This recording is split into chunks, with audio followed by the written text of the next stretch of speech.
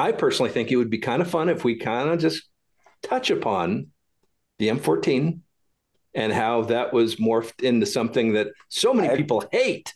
I actually had one. I had one of the Marine Corps issued DMRs Exactly. back in the day when it was built off an M14 platform. And Fred, I've used your M40XB and all your other various goodies. So fantastic. Yeah, that those M14s, man, what a bro, what a nightmare! A nightmare of tolerance stacking, trying to build them and actually feel them. And I think that right there is a wonderful topic, because what the military had is they had these weapons, they had a purpose, and they said, well, let's see if we can do this. And all I hear are negative into a bad gun. Well, we just, garbage in, garbage out, because the military hadn't bought M14 parts in 50 years. And we had to use what was just left in the system. Holy shit. Yeah. And, it literally it was all those lots of parts that they just weren't perfect, but they still met the specifications, and they were just languishing in armories around the world. Man, I will say the 2002-ish models that the Marine Corps finally came out with, like for what they were pretty damn good. For, bullshit parts, they were pretty damn good guns. I mean, there were no AR-10, but for the day, they were fucking pretty legit. The M14 is the DeLorean of the semi-auto battle rifle world. It looks fucking great. Runs like garbage. Yeah. Heavy as tin motherfuckers, yeah. Yeah. And then depending on what chassis you put on, you just made it that much heavier. Right. Yeah. Not only heavier, but I was issued one of those M39 EBRs, and I went to the school and, helped to teach it. And dude, to take those things apart for field strip and clean and put them back together is an absolute futility. Where's your torque wrench? What torque wrench, right? It's like looking for a headspace and time gauge when you got a mod to use, right? And there's so many little screws and little parts. Just trying to get that thing to get back in that Sage chassis was, I think I'd rather close my dick in a car door than try to do it again. At least you're honest. Lucky Gunner carries ammo for sale and only offers in-stock cheap ammo with fast shipping. Whether you're looking for rifle ammo, handgun ammo, rimfire ammo, or shotgun ammo, you've come to the best place on the internet to find it all in stock and ready to ship. Lucky Gunner also has the popular Lucky Gunner Labs, which provide side-by-side comparisons of the best defensive ammunition available today. If you need ammo, and really we all do, check out luckygunner.com. Overwatch Precision is a team of civilians and combat veterans based in Phoenix, Arizona, that employ industry-leading production methods, coatings, and materials in their striker-fired, polymer-framed pistol trigger systems. With an internal engineering team focused on thoughtful design, Overwatch's flat-faced and curved triggers safely deliver a mechanical advantage to your carry or duty Glock, Walther, CZ P10, and Smith & Wesson MMP 2.0 with improved function and increased accuracy. See more at overwatchprecision.com. Filster makes awesome holsters, but not only that, they also happen to be one of those companies that are trendsetters. A lot of their designs are emulated by other companies. Not only does Filster make those holsters, but they also provide concealment systems like the Enigma, the Flex. They also have a lot of solutions when it comes to concealment solutions for medical. If you need to have a concealment first aid kit, they happen to sell them. Check them out at filsterholsters.com. Are you a professional looking for a reliable and high-quality rifle suppressor? Look no further than Primary Arms Government. Whether you're equipping a team or shopping for your personal rifle, Primary Arms Government offers a complete selection of field-proven suppressors with options to fit any rifle and any budget. They work directly with the industry's leading brands to secure the best prices and available inventory, and their expert staff is always available to answer any questions you may have. Don't compromise on the safety and effectiveness of your equipment. Choose Primary Arms Government for all your suppressor needs. Visit them online today at primaryarms.com/government. Walther is the performance leader in the firearms industry, renowned throughout the world for its innovation since Carl Walther and his son Fritz created the first blowback semi-automatic pistol in 1908. Today, the innovative spirit builds off the invention of the concealed carry gun with the PPK series by creating the PPQ, PPS, and the Q5 match steel frame series. Military, police, and other government security groups in every country of the world have relied on the high-quality craftsmanship and rugged durability of Walther products. Walther continues its long tradition of technical expertise and innovation in the design and production of firearms. For more information, visit waltherarms.com.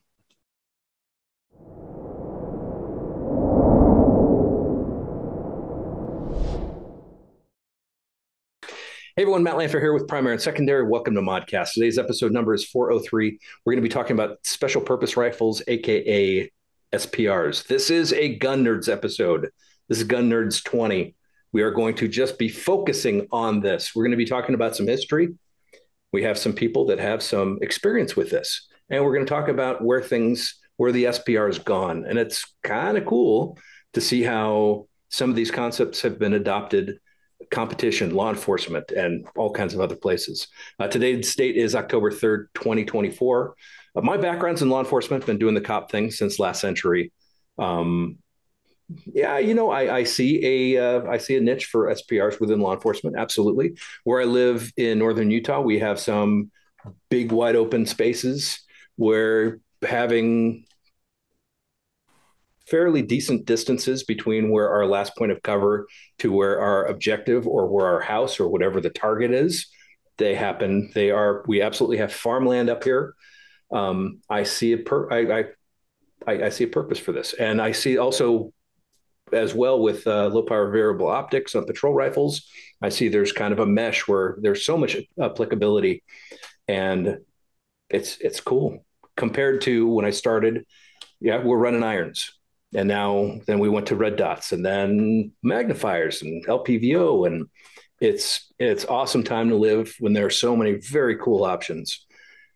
Now, the real trick is to wade through all those options and figure out, okay, what applies to what my needs are and what fits within the department budget and all that other. So we'll start talking about that stuff. Before we do that, we'll do some backgrounds. Before we get into backgrounds, I'll say my favorite thing that I forgot to say in our explosives episode just a couple nights ago, and that is make sure you're supporting those sources that you have found to be beneficial. What I mean by this is pay attention to who these guys are and what they represent, whatever company, if they have a page, you name it. If you like what they're saying, you probably need to give them a follow. If they're sharing some insights that help you understand something better, or maybe they even shared something that provides a better perspective where you have a new perspective, that probably deserves a share. These algorithms that we are actively working against because they don't work in our favor they're definitely limiting our distribution. So you as the listener or viewer get to help us out by being the algorithm. So when these guys are talking about whatever companies they're associated with, if you're liking what they're saying, make sure you're giving them a follow. Make sure you're giving them a like. Go do that whole share thing. That goes with everything primary and secondary. We've been doing this. Let's see here. Primary and secondary has been around now for 10 years. It is awesome to be able to provide these kinds of conversations that wind up help. Well, they help agencies. I get emails and messages from various agencies saying, "Hey, this discussion helped us narrow down some options," or it opened our eyes to things we need to consider when we're considering whatever. But it is wonderful to be an assistance in that manner. So let's get some backgrounds going. Fred? Yeah. All right.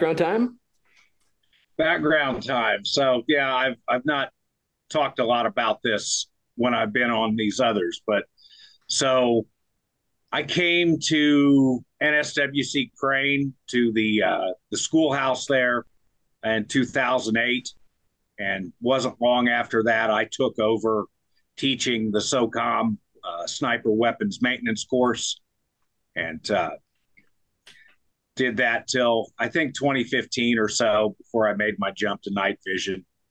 And but so that's I can provide a great, historical background. Yes. I've not been in the gun world since like 15. So, all of my information is horribly dated. But it's so applicable. But, Yeah, I'm I'm easing out the door into just a life of running around in the North Woods and trying to start my own bushcraft school as my retirement side gig. So, and that's Scarlet Fire Bushcraft, and sure could appreciate some views and such. Heck yeah, heck yeah. And that historic aspect is incredibly important because if we don't pay attention to that, what are we bound to do? Repeat it. So we have to learn that history, and we have to learn about where we were and what worked and what didn't, like the M14. Yeah. Alex? Hey guys, so Alex Hartmann, founder, CEO of Ridgeline Defense. I've been on, I don't know, pretty much every precision related PNS modcast probably from the beginning.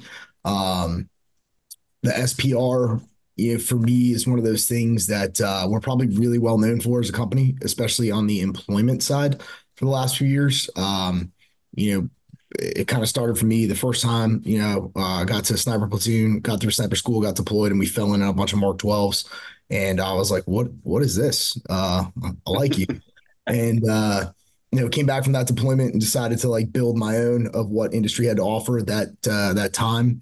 I put it together, felt real fucking proud of myself for figuring something out, and discovered it looked a hell of a lot like a Mod H. And I was like, oh, somebody else has been here before.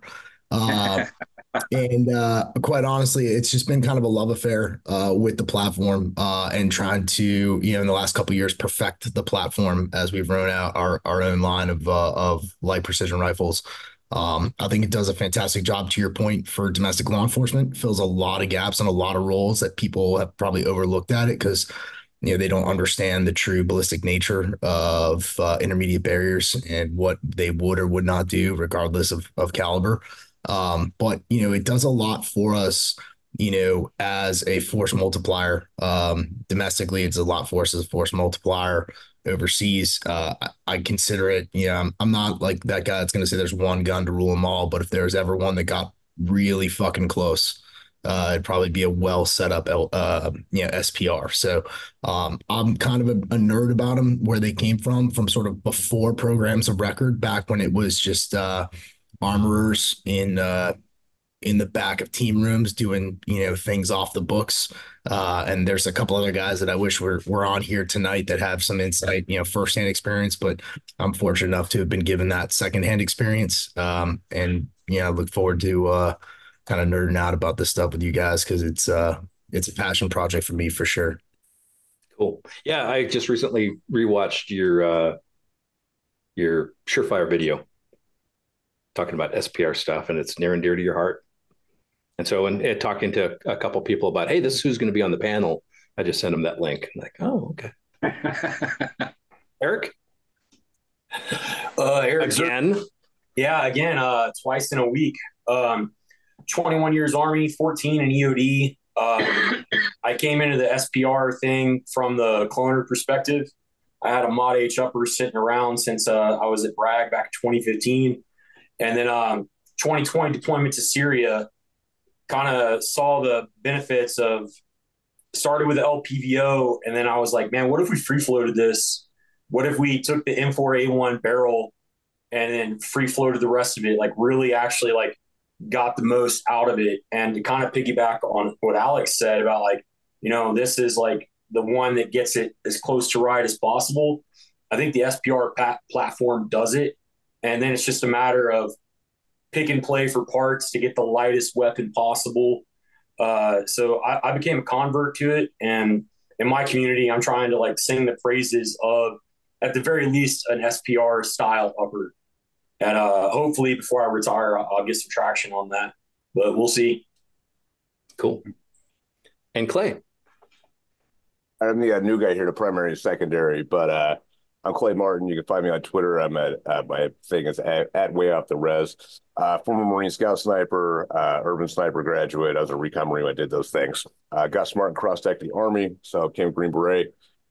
Sort of level 1 graduate. Went to a stiff sniper troop and spent most of the rest of my time there as a stiff sniper. So depth of experience with both SPR and SR-25. taught level 1 SOTIC, and then also kind of uniquely as a contractor taught the Marine Corps Urban Sniper course over in Japan for 3rd SOTG. So, man, love SPRs. It's funny. I was more of an SR-25 guy when I was in my 20s and early 30s because I was a lot stronger and bigger and stuff. But having like that long career depth of experience, most all my buddies pretty much are other snipers and stuff too. Have a significant exposure to the SPR and definitely really think about it as I get older, going down to that smaller frame and how much more useful it is for so many situations. And yeah, man, it's funny. Eric called me and there was a bunch of people asking me about SPRs over on Twitter. And I found out there's going to be a guy here that I helped build. I was like, okay, that's it. We're in. And so excited to be here and talk guns. Heck yeah. Heck yeah. Yeah, especially on the cop side, pretty much we all have some form of an AR. Why would we not go in that direction when we already have, we're used to the controls. We have the ammo. We have most of the parts. We have the mags. It's not like it costs that much more to make one. Really. And I remember talking to local SWAT sniper guys about, hey, have you guys even considered something like this alongside your Remington 700? No. Okay. I'll just shut up then. And now, where are we now? So, Fred, tell us. All right. Tell us about, so what's your earliest experience of how all of this started with you? Getting into the SPR, figuring out what goes where. It was definitely, it started when I was working for the State Department, and there was a lot of cross pollination. There was I think it was a 20th group ODA in Maryland that was almost all federal agents, and they had exposure to the early SPRs, and they came to all of the firearms training unit, us there in the Armory wanting these. And so that actually caused me to get in touch with Crane and find a bunch of guys that I had worked with as a support guy for 7th Group when I was on active duty, and eventually led me to get to Crane. But it was the it started mostly with just a lot of home built upper receivers. I say home built, but in the team room built, and guys just really trying to fix a problem without a lot of bureaucracy and red tape. And so that eventually that special purpose upper receiver became part of the SOP mod program. And there were, two things happened. One, they discovered a whole bunch of M16 A1s that they started using to build. When it transitioned from an upper receiver to a whole weapon system. I guess the first thing was they discovered there was a bolt bounce issue when you put that SPR upper receiver on a carbine lower, and sometimes things just wouldn't work right. So that, combined with discovering all of these unused A1s that were in a warehouse next to the Ark of the Covenant or something like that, and so it was those two things is how the special purpose upper receiver turned into the Mark 12 SPR. And I don't know whether the bolt bounce issue has been fixed with, it's probably been fixed in the civilian world, and you can get everything tuned and you don't have that issue. So cool. And Alex, you were saying you had similar experience working in team rooms, throwing stuff together and see what sticks. So secondhand accounts from way back in the day, right? So starting like late 80s, early 90s at the command, um, there were armorers there who were literally taking carry handle M16 uppers, machining or bandsawing the carry handle off and then machining it flat and then drill tapping and mounting Weaver bases onto those so that they could mount scopes to them. So I know like the term recce rifle is kind of played out, and a lot of people, in the community now like look down upon it as like, oh, well, like what's a recce rifle? Anybody doing recce is this? Like, got it. But the connotation comes from back in the day at the command, the recce troop was doing this kind of off the books, making their own stuff, and that carried across to other tier 1 assets. And that's really where the Mark 12 program, because originally, to Fred's point, originally it was an upper receiver group, first and foremost, before it became a full-blown weapon system and program of record. And, at that time, it was a hell of a lot more like a mod 8 for what we see nowadays, and it actually looks like a mod 1, right? With an 18-inch rifle length. Back in the day, it was much more 16 inches, and whatever gas system they could get away with in the day, usually a carbine length, which is why the bolt bounce thing was such an issue. Because once you put that can on there and you start actually, increasing the carrier flight velocity, you're going to start to see those issues take effect. But from there, it went and it, generation. And then after, what was it, the 2004 drop of the assault weapons ban and industry could finally really go to work, so many more options, so many more parts and accessories came to be. We talk about like nowadays, one of the things that we talk about with like using the Viltor A5 buffer system. So the A5, that was a program of record from the Marine Corps in the mid 2000s. Like I remember when I get in a Marine Corps time sitting in Stone Bay, reading about the A5 as, the gunners were trying to create basically what was the Colt C7, C8 for the Marine Corps with a 20-inch barrel on a adjustable buttstock, but getting that length back in a collapsible version. So, I can fast forward a couple years, 2012 running in Afghanistan, I had an M4A1 ripped. I had that stupid like mod 1 loophole, like 2.5 to 8 scope that they had on it. Machine gunners got issued the CQBSS. I stole a CQBSS, put it on top of the Mark 12 upper, slapped on my M4A1 lower, and we were out on at the time I was running a police transition team, so it was like me and like 12 Afghans, and we were supporting a platoon, and my gunner was on the mission too, and he looks over and he goes, "Sergeant Hartmann, like what in the fuck is that?" And I was like, "What are you talking about, gunner?" And he looks at it and he goes, where did you get that? And I was, played stupid and whatever. And eventually he goes, well, who's going to figure all that out if you get hit? And I was like, well, gunner, it won't be my fucking problem. And nowadays I see him, he works in the industry now too. And we joke about it to this day because he's like, you were such a pain in my fucking ass. But at the end of the day, it was about, hey, I could, beg, borrow, and steal these different parts, slap it together and make it work. So it kind of was what it was. But that was kind of from the very beginning, and then kind of finishing up in my own way of popping a couple pins and stealing a couple things to kind of do the same thing. To me, the coolest aspect, again, is to see where we are now and looking at the options that were around then compared to now. It's absolutely amazing. Just the sheer amount of options that are available, that you can do so many different things, different levels of magnification, you name it. It's just, well, it's also amazing.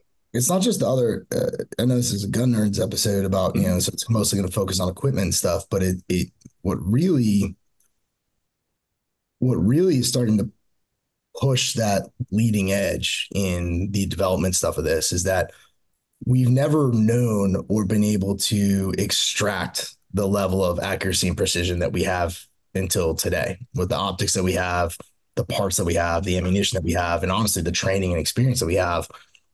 There's things that we're talking about today that, I think Clay was talking about running SR25s back in the day. And, I had a Mark 11 back in the day and then a 110, and, I've got SR25 now. And Now, I remember when those, back in the day when Blackwater transitioned from M24s to SR25s for the DDM program and a lot of guys lost their qual because they couldn't shoot a gas gun. And, the reality is nobody really knew. They gave them gas guns because they realized that gas gun was what we needed for OIF, right? You had lots of moving targets, which as a community, snipers are not very good at. We just the amount of ranges with moving targets and how we're getting better, but it's never we never get the amount that we need to make it truly intuitive, especially for guys coming out of school.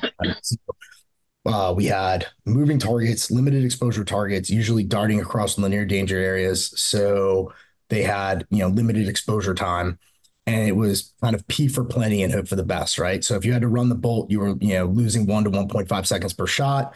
You weren't able to just kind of hunt those guys down because, again, they blended into the local populace. So, when they did show themselves, it was whack-a-mole time. But because guys didn't know how to run gas guns, they weren't talking about things like thermal shift, positional shift, magazine follower tension, bolt carrier tilt. There was a lot of things that guys didn't understand on the equipment side because we couldn't shoot the equipment well enough, well before the equipment wasn't good enough. And we're at a point now as a community where guys are seeing these things show up in combat and competition. And now we're also able to go to industry and find the material solutions to this to backstop the training solution to that. And I think I don't want to say it's one or the other, and I don't want to necessarily say it's leapfrog, but it's we're kind of incrementally pushing each other. The better we can do, the better more we can learn. The better we can do, the more we can learn until, where we're at now and where we're going in the future.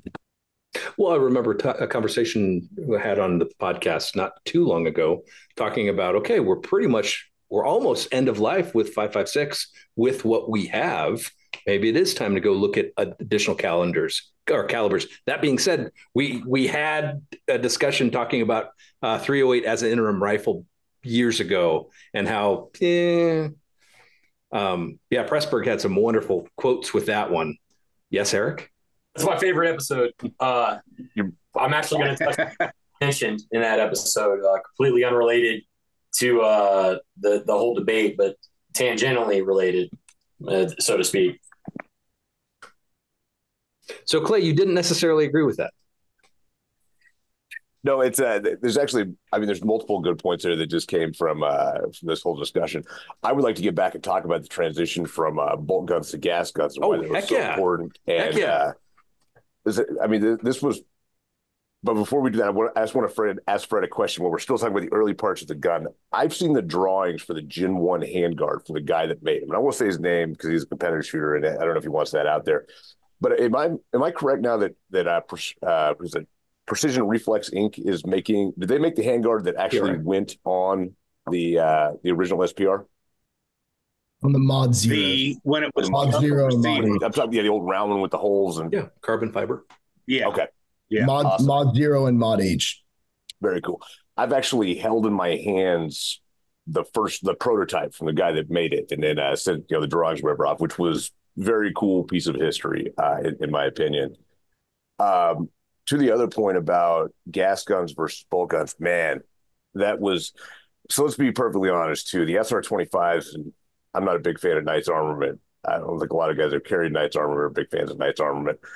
Their accuracy was crap. It was not there. But the stuff that we get today, man, 5.56 guns, gas guns that'll shoot a half inch is fairly common if you spend a couple of dollars. It's crazy. And even like the $300 barrels for the most part now will shoot like minute of angle, which was like the holy grail out of a bolt action M40 A3 or A5 back in the day. So one of the things that I've seen that especially the civilian guys don't get for the most part is the fact that gas guns have transitioned that far. They will hang with accuracy with almost anything, and it's so much faster. But we've mostly as like soft snipers, we saw this transition, but it was crazy. The last time I taught military guys, and this was specific on the Okinawa dudes, went to teach the urban sniper course in Okinawa, and they just would not let go of those goddamn bolt actions. because I don't know, they loved them so much. And it was very kind of like frustrating to see a lot of the Afghan and OIF experience just not translate to that. Like, look, man, I know the trigger is a little bit better, but there's no way you can run that bolt fast enough for what you need to do in, Fallujah or Ramadi, Sadr City, any of those places. Well, I remember 15, maybe almost 20 years ago, on my department, we had a couple officers that were part of a regional team, and one of them wound up being one of the snipers for the SWAT team. And I might have convinced him, you know what, check out a LaRue OBR. And he got it. And he wound up, he was neck and neck, if not beyond, all the guys with the 700s. And the guys with the 700s just could not believe how that rifle shot.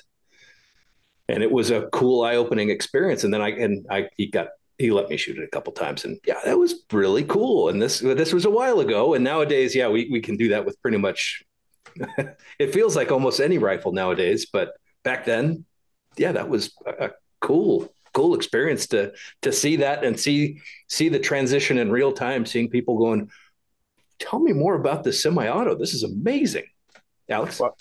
So I think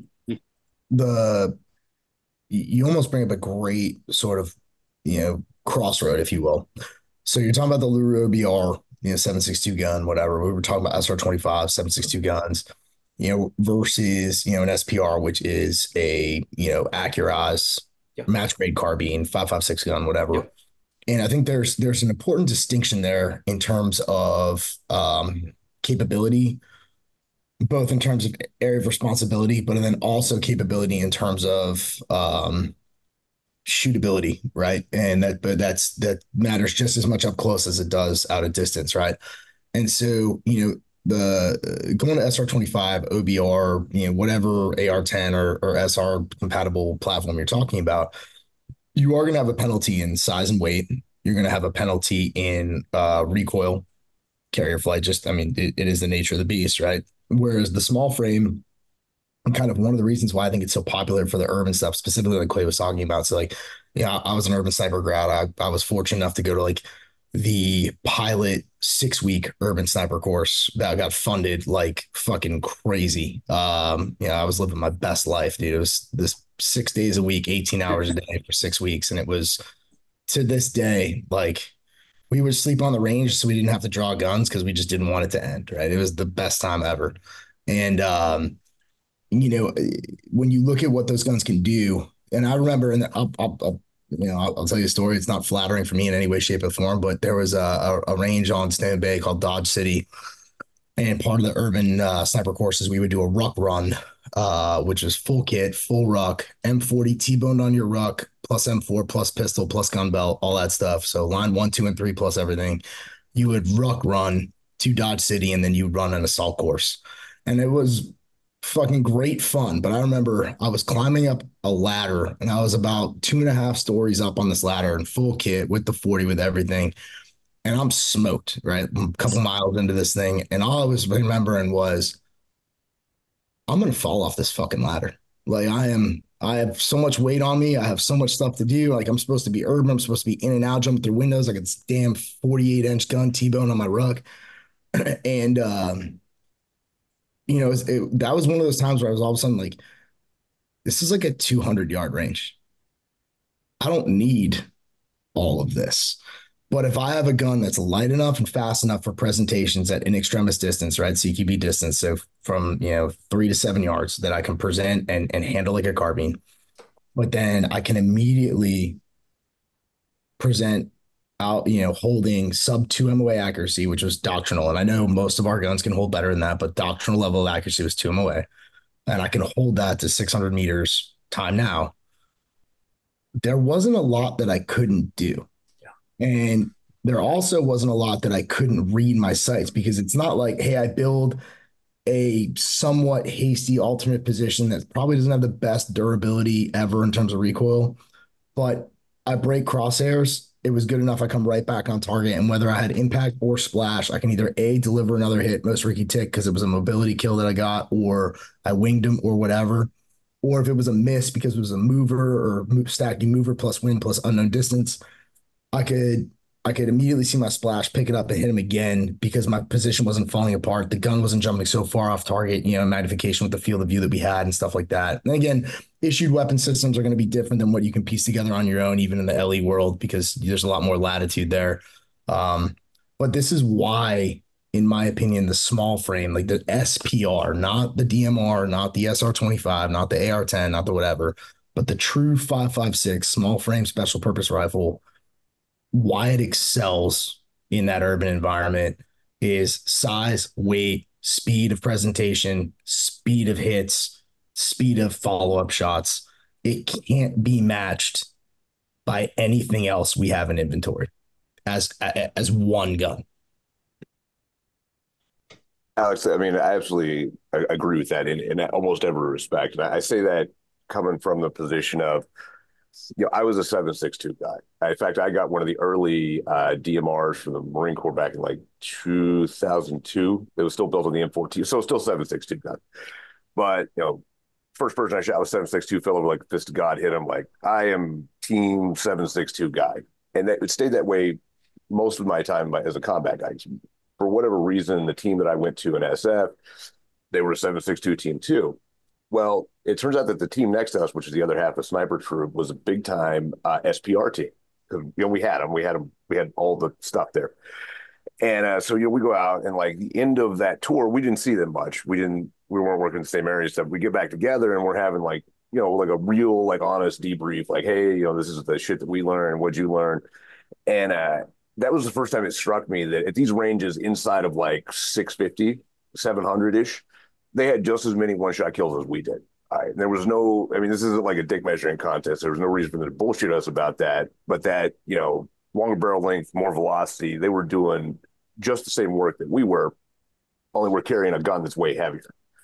And in fact, the SR-25 in particular, the early ones, which are 20-inch barrels, I believe, was the Gen ones. Yeah. Were so big and so heavy that, yeah, can you do CQB with that? Yeah, you could, but it sucks. So on my team, we were carrying, a shorty with a suppressor on it and the SR-25 on our back. So that turns out to be like an extra 25 pounds when you really get down to it. Climbing, building, all this crazy, crazy shit. So at that debrief, that was the first time I was really like, you know what, man, maybe the bigger bullet is not always the one. And then just a couple of years later, I ended up hanging out with the guy that did most of the vehicle testing, or VI, actual shooting cars, VI stuff for SOCOM. And he's like, which gun? I'm still 7.62. I'm like, 7.62, shoot the engine block. And he's like, hold on there, Sped. We tested this. Because they had got this, they were over in Djibouti, and there's a dry lake bed in Djibouti that we used to jump into and stuff. But they'd gotten all these cars because they had Donald Rumsfeld money to do this test. They rig them all up with zip ties or whatever and start zipping them across the lake, and they're in the helicopter shooting with all the guns out of the inventory. And it turned out that the best gun was the SPR, not because you're trying to crack the engine block, because on any modern car, you just throw a bunch of bullets at it and take out the electronics, kills it a lot faster. But that was another point for the SPR. And then kind of staying in my my friend group of snipers of various experience, it's about 50-50 guys that had the choice whether they carried the SPR or the SR-25. And as we've gotten older, especially now, like there's so much value in that small frame gun for all the reasons you said. Lighter, I can carry more ammo. If I have to, I can take ammo off that guy. I don't have some specialized nonsense. The gun's got a lot going for it.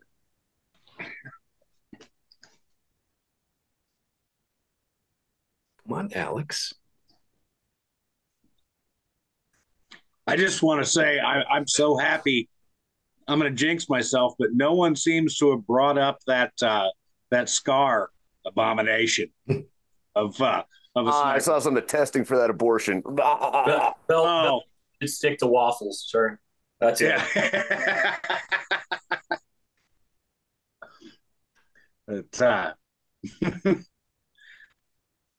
Yeah, that whole system was one of the reasons I left the gun business. So I can't blame you. It was heavier, had worse malfunctions, had worse accuracy than the SR-25 or the M110, which is a bold statement. Those M110s were not exactly Knight's best day, if we're being totally honest with everyone. Yeah, the scar that was so bad. So it seemed, you know what's funny about the scars too is they seemed like they were worse in 5.56. There was some. I ended up teaching a couple of courses for guys going to a certain area where they had to take scar lights because it was one of those things where we left all of our stuff with the host nation and they wanted scar lights. But so teaching that course, some of the malfunctions that would happen with the light version, the 5.56 version, I mean, you need like tools to clear the malfunction. It was like some weird bolt override with that Volkswagen bus gear shift they have for a trigger, just all mangle faced in there. And I was like, man, I hope you boys will go with your pistol because this thing is not awesome. uh, the one of the greatest things I ever saw was a one of those systems that came back from is an NSW sniper, and it had like the feedback was on the side of the gun seemed like a good idea at the time. But oh Yeah, I talked to a couple of the people over at FN about some of their scar variants that just didn't seem to make sense to me, but I was reassured. Oh no, this is a good idea. Okay. Man, not to completely shit talk FN, but I did ask one time. I finally got to talk like a VP of whatever. I'm like, dude, why the reciprocating charging handle? And a lot of the bad ideas in the SCAR program were actually the Army's fault. All right, we'll own that one. Like they demanded the reciprocating charging handle. Actually, they're like, you will put this on there. And just, they had the capability to not make that, but they're like, okay, whatever. Customers they wrong. hadn't made it with the FAL for like 50 fucking years. Probably could have transferred those blueprints over. Like, yeah, maybe. Oh, Eric can't read that. And you're muted. Technology. That says NGSW, by the way, because that's yeah. I'm not going to get into that right now, but I'm sure Alex probably has thoughts due to proximity. But yeah, I can tell you exactly what day the Army and the Marine Corps stopped being my problem. So that one's on you. Too easy, bro. So what were some of the differences in the variants of the SPRs? And why? So, I mean, the only SPR that is like true SPR that has been in like a program of record and inventory, you know, it was going to be the Mark 12 program, right? Okay. And it was you know, outside of the recce rifles of the 90s, and into the early GWAT, then you had Mark 12, Mod O, Mod 1, Mod H, and then the Marine Corps has an SPR pretty much in name only with the M38 IAR. It's an M27 IAR with an old Mark 12 optic on it that's not nearly as capable as the new VCOG they put on everybody's rifle. So I don't really know what they're doing, but if you break it down, really what the difference is between Mod O and Mod 1, and it really depended on where you were at, where it got issued, was one was going to be optic, two was going to be rail, and then the difference mainly between the Mod O and Mod 1 and the Mod H was the barrel. And so the Mod H was a 16-inch. It was basically, if memory serves, it was fifth group sniper locker that was able to get it done, and it was a Noveske 16-inch barrel running a length gas, with everything else basically being same, but running on a carbine buffer system. Again, realizing that, hey, we want this to be assaulter plus, not sniper light. Yeah. And that's the big thing with the SR, is, a 20-inch SR 25 with a fixed stock very quickly becomes a belly gun. And that's not what we're after when it comes to this from an employment perspective. And so really the Mod H, and to me, like, that's what I said when I came back from my first deployment with the Mark 12 Mod 1. And then I was like, I built my first kind of SPR. I built it and I was feeling very proud of myself. And then I realized I had just built a updated version of a Mod H, a couple of years later. And I was like, oh, yeah, it's what, like one time I can talk about a training thing too, where I was like, oh, I figured out something smart. And then I realized that JJ Rickaza had figured it out like fucking a decade and a half beforehand. So like, again, you're like, oh, I think that the reality is for most guys that are switched on in this field that give a fuck enough and have personal buy-in, we're all usually going to end up um, within an eight digit grid of each other. Like it just the way it's going to play out, right? If you care enough and you have legitimate experience and legitimate knowledge, we're not going to be that far off. And that was the reality, I think, of when I saw that and came to it. And so that was the biggest difference between Mod O, Mod 1, and Mod H was going to be handguard, barrel length, optic choice based on service. Night forces were a lot more prevalent in NSW, like the 2.5 to 10s back in the day. The 3 to 8 loophole mark, fucking whatever the fuck. That was, Marine Corps issued.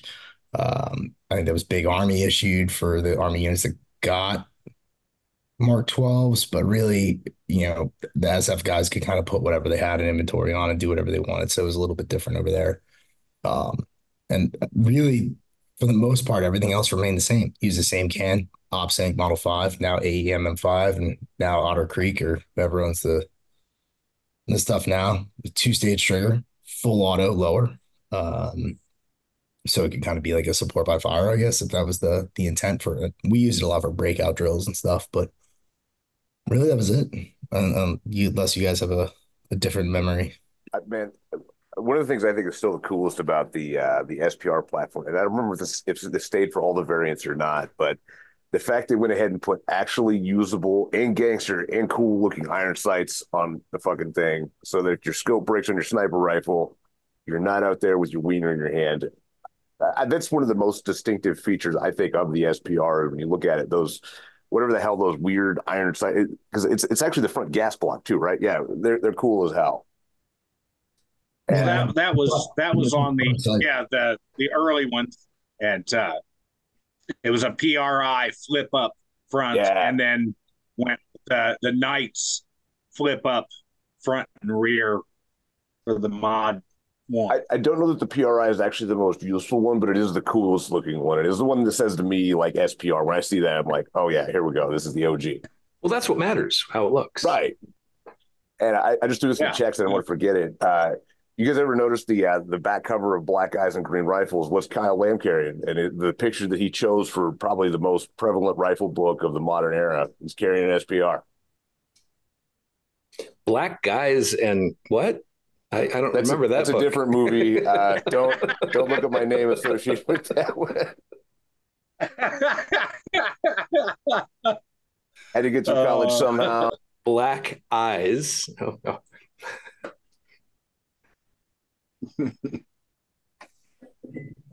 Yes, Eric. No, I was just unmuting. Basically, around 2009, it was Magpul, Art of the Tactical Carbine, Art of the Precision Carbine, or Precision Rifle, I should say.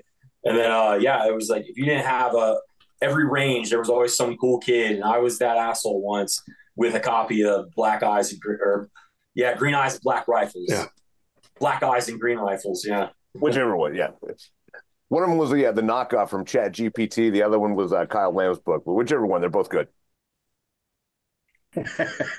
Was that my range, Eric? No, I was still very much an EOTech fanboy when you did. Little history here for the rest of you.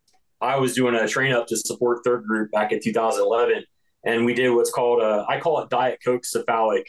It was all the flat range shit, none of the sexy shoot house stuff. And that's Special Forces Advanced Urban Combat. And Clay was my instructor many, many moons ago.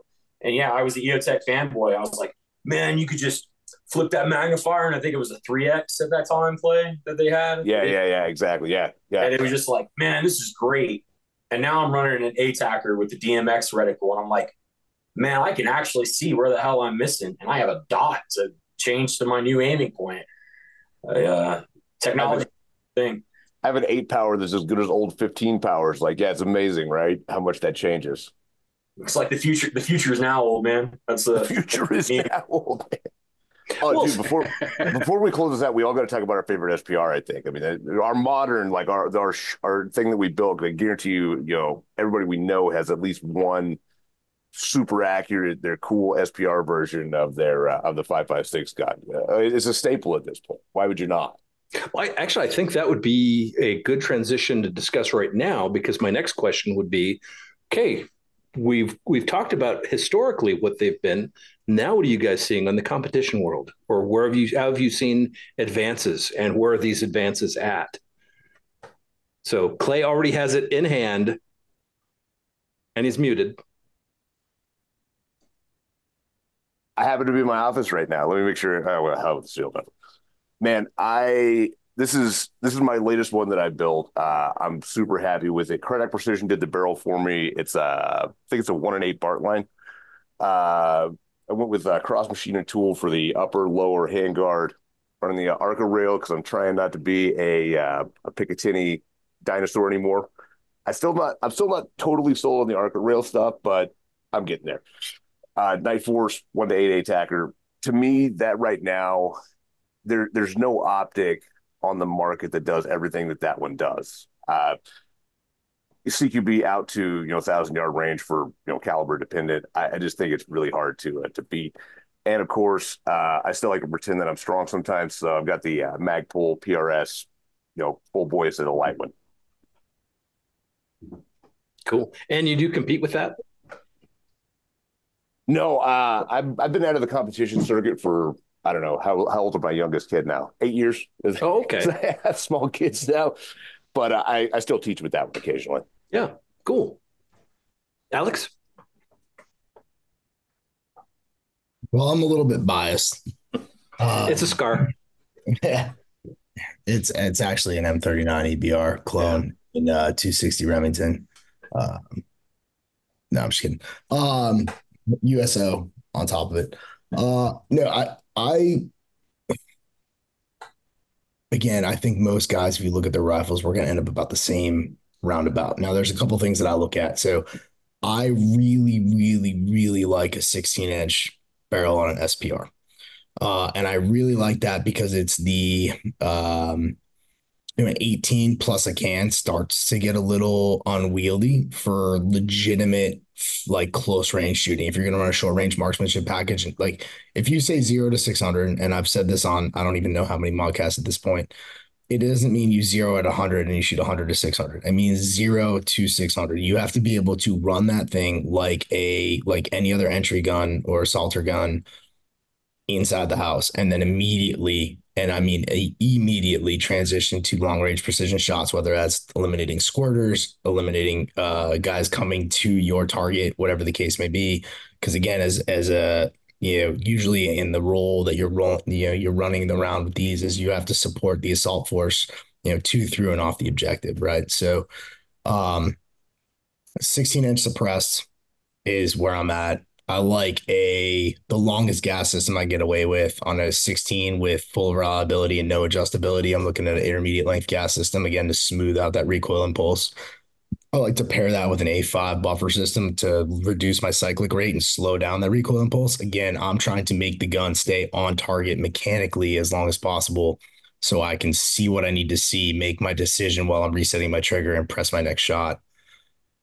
Getting to seeing what I need to see, it's going to be optic selection. That 1-to-8 attacker, I've got one of those. It's great. It runs around on my GP gun. And I actually, if Clay's rifle looks very much like my general purpose rifle, right? So it's a little piece of Arca up front. So if I have the time and opportunity, or I'm stuck in a static or security position, I'll pull that bipod out of my kit, throw it on the quick detach, and then go. But if I'm rolling around, I'm not carrying a bipod on it, right?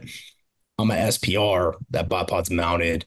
I like to run a full length Arca, simply because if you actually spend time throwing it on props, barricades, bags, etc., what you find is that Arca all up and down the bag, it reduces your lateral wobble. So what you see is a reduce, because it's a flat on flat. You don't have as much. You're not teetering, because now you've got a 1.5 inch wide base you're sitting on versus that 1/2 inch wide of the M-Lock. It will sit much more stable pre-shot and post-shot during recoil.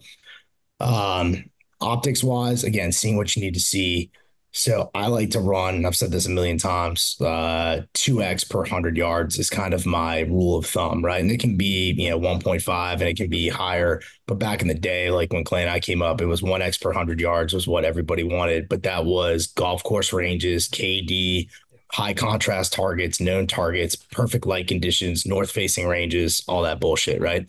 When it comes to like real world, I like that extra magnification to be able to prosecute targets in changing light conditions, deep in shadows, beyond glass or beyond doorways, low contrast targets. So like I joke around, like we go out and we do this in some of our courses. We go out, and we paint our targets camouflage. Like we just take camo paint them up and just say, okay, find your targets. And all of a sudden it becomes a nut roll for guys that don't have, legitimate magnification in their scopes. The other thing too, that DMX reticle is great and a substantial improvement over the Gen 1 to 8 attacker. But a lot of LPVO reticles are too thick or too fat at magnification for reduced size targets at distance, right? So the gun might be capable of it, the ammo might be capable of it, and you might be capable of it as a shooter, but you can't prosecute that target because you don't know exactly where you're holding when you're putting it on that target. So I like a little bit increased magnification when it comes to that magnified or primary optic. The flip side, and what Clay said earlier about having iron sights, as like a, hey, no matter what, you got a fuck you set of iron sights on here. That's where I look at now, 2024, we have offset red dots. And a lot of guys will talk about daylight bright reticles on their LPVOs on their guns, and everyone says they nod in agreement like yes, daylight bright, and I'm the only asshole in the back of the room being like, for how long? How many 2032s do you have with you? Because unless you have a belt fed 2032 feeding that thing, there's a lot of those optics that if you leave them on high, you go take a piss and come back, they're dead. And so is that realistic for operational status or not, or is that just purely range day rangism stuff? So I like to have a offset RDS. I prefer 45 degree or 35 degree, something off the side, simply because I'll run like old school mid south natural body cant with my buttstock and be able to prosecute with that. I don't run over the top because a lot of my other rifles have weapon mounted laser rangefinders. And so it's not behaviorally compliant for me to go to the top when I'm not used to going there and won't go there on other things. For as far as offset red dots go, I like closed emitters because we're not talking slide ride G-force here. So if it's in a clear precipitation, sleet, snow, mud, rain, whatever, it doesn't have the G-force to clear it like it would on a pistol. So I like closed emitter for that. And zero is hyper important for me on that offset red dot because I want to be able to point click to 300 meters, the area of responsibility for the rifleman according to the U.S. Army. And that is kind of my once around because, like, again, I want to be assaulter plus, not sniper light when it comes to the SPR. So before we go to the next two guys to talk about their favorites, let's do that. Let's circle back though to assaulter plus after Eric and Fred talk about their rifles, because that's an aspect that's I think ignored by a lot of people, and it's having messed around over at Darcy with longer rifles to see, okay, how does this work? It's not that bad. And then, okay, 16-inch rifle, that's not bad. And then, okay, 16 in a can, I'm okay. Eric, your rifle? So I had a gentleman down in Alabama build this for me.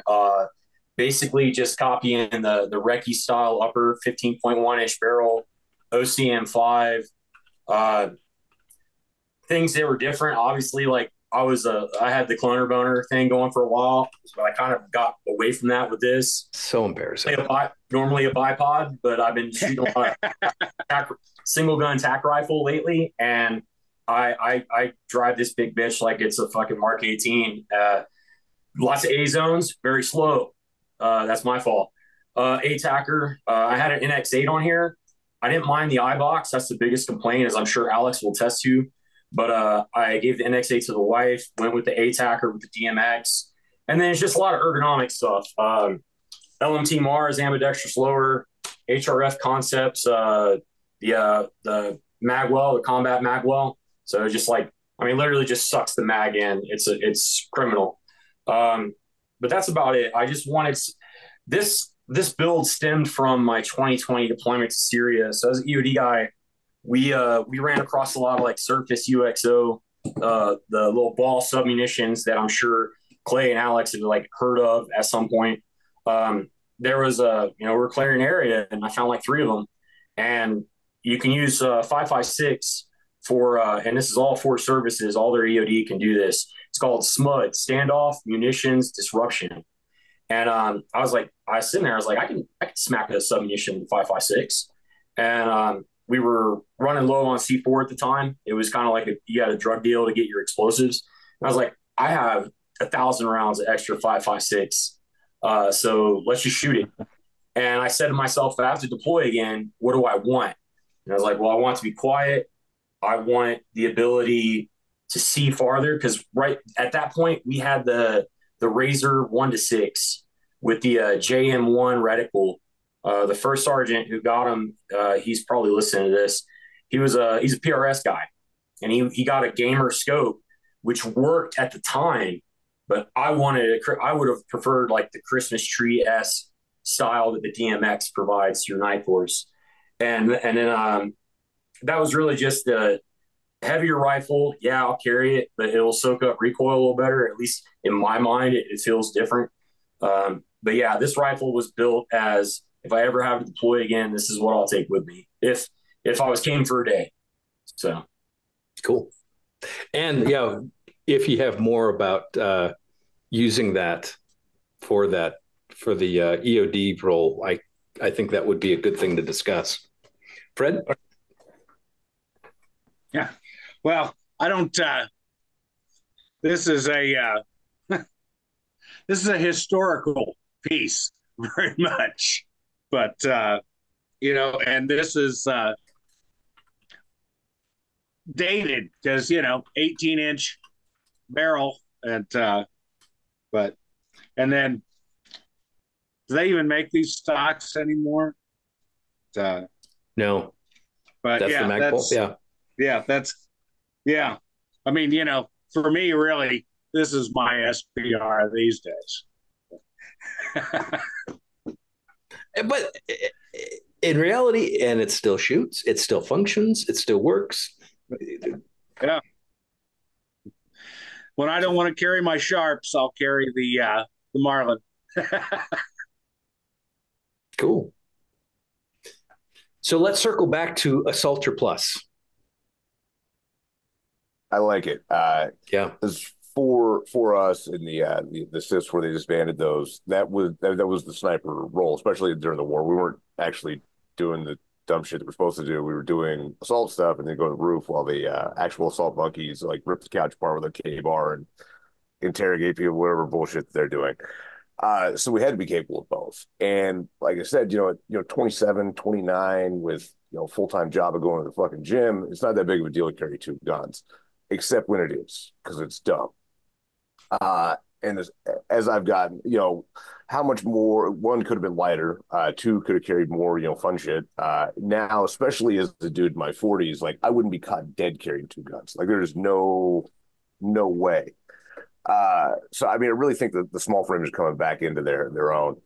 And 5.56 is still fantastic. It's still what I recommend to people to get. But man, if we want to talk about 224 Valkyrie, 6mm ARC, some of the other like gangster shit that'll fit in a small frame, that's game changing. I think this is actually I know this is true because Federal gave me the first ammo for it. I had the first in the nation 1 mile hits with 224 Valkyrie that there were, and 6mm ARC will pretty much dust 224 Valkyrie. Both of those rounds, I mean, just absolutely phenomenal for this size of gun. How are they burning through barrels, though? I honestly don't know because I didn't shoot much 224 Valkyrie after that. Yeah, it's based off a 6.8 SPC cartridge, so it's going to have some cut down life. There's no doubt about that. Yeah. 6mm ARC is so new that I don't know. I don't know anybody that shot one out yet. So I'll say it's usually not especially with 6 ARC, it's really not the barrel life that's the issue. It's bolt life. That's kind of the number one thing that dudes are trying to figure out right now. Some guys are recommending full bolt changes as early as 2,500 and 3,000 rounds. That's coming in their manual for their rifle. They've It's just not a terrible trade-off it's for the caliber. That's not a it's terrible. really not, honestly, if you look at what it's capable of, right? Yeah. It's really not. It's just from a manufacturer's perspective, you got to deal with a ton of RMAs, a ton of questions about this, that, the other, because there is no free lunch, right? Kind of, I will say that the nice part about the 5.56, and again, there's no free lunch. Is it 1,000 yard weapon system? Not really. I know a lot of guys will push it to that, and you can do it, but it's not can with like a over 90% first round hit probability, right? Like it, 100%. and it's definitely not once you start to stack like real world shit going on. Like if you don't have the Weather. opportunity for stuff, if you don't have the weather, if you don't like whatever, there's if you're on a golf course range, like I joke, dude, there's guys with 1 to 6s and 62 grain that can go to 1,000 yards and get hits and be like, oh no, it's fully capable. It isn't really. You can, this driver's on a closed course, right? Just losing the splash of the round past like 600 when we're talking like real world shit where I'm trying to shoot somebody and I'm looking for where the fuck I missed. It's so hard to see that splash at that range, even with good optics most of the time, man. I'm with you there.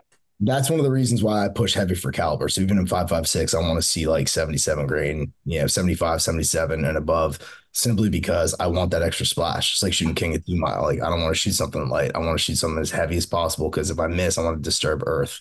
And I want to do it in a way where if I miss and I see nothing, I can look left or right, find something to splash it off of, copy paste and get my hit, right? I tell everybody in every class that we teach, I don't advocate missing.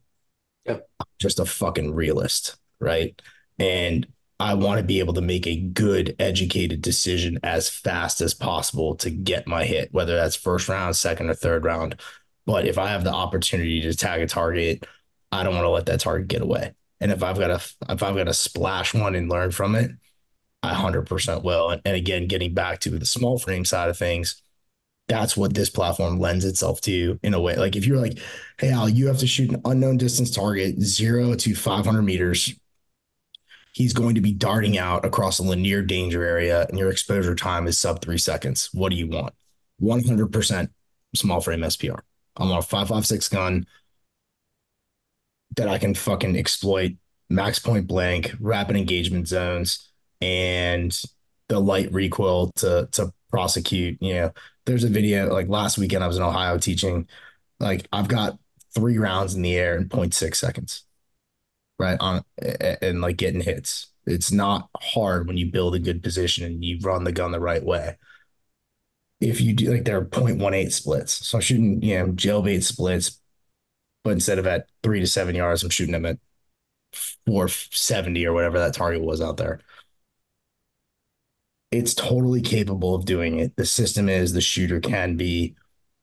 If you obviously do that with my SR25, the sheer recovery shot to shot is going to preclude me from keeping on that target. Yep. So when I look at what this thing is meant for, and Kyle DeFore, I talked to DeFore a bunch, and again, he's a great. Like I said, I wish he was on this podcast because he's got a ton of like real world knowledge from when the command brought what we know as the SPR to life pre Mark 12.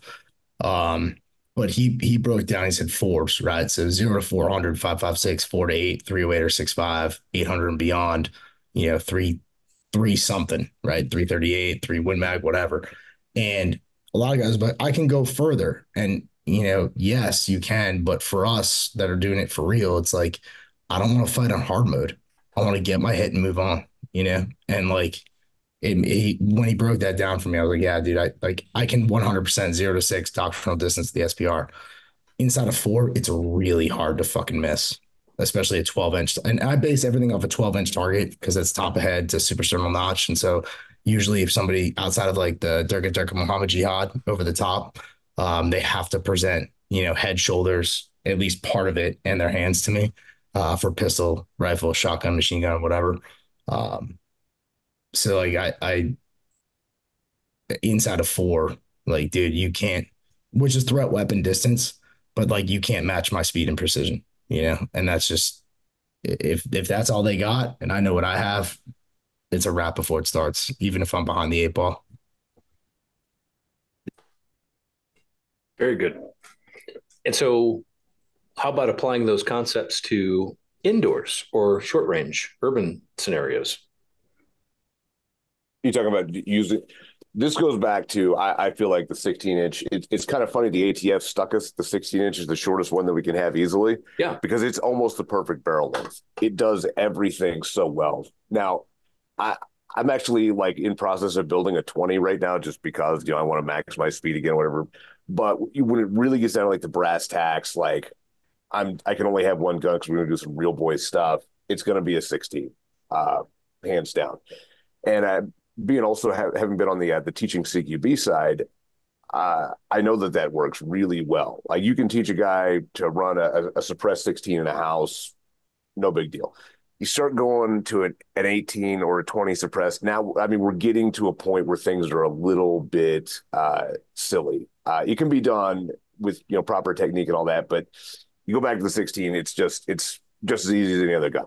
You don't have to have a 10. You can run a 16 as fast as you can run a 10-inch, like hands down, without question. I actually have a question for the panel. Like, who's making the best collapsible precision stock? Now, I've tried the B5 systems, and I was not a huge fan. I didn't hate it either, but I'm so stuck on the damn heavy Magpul PRS stock that is just so great, but it's not great for CQB, for being the Assault Plus, if you will. So I look at a couple things. So I like to run a collapsible rear. One, because I like to fit it to me, especially on the CQB side.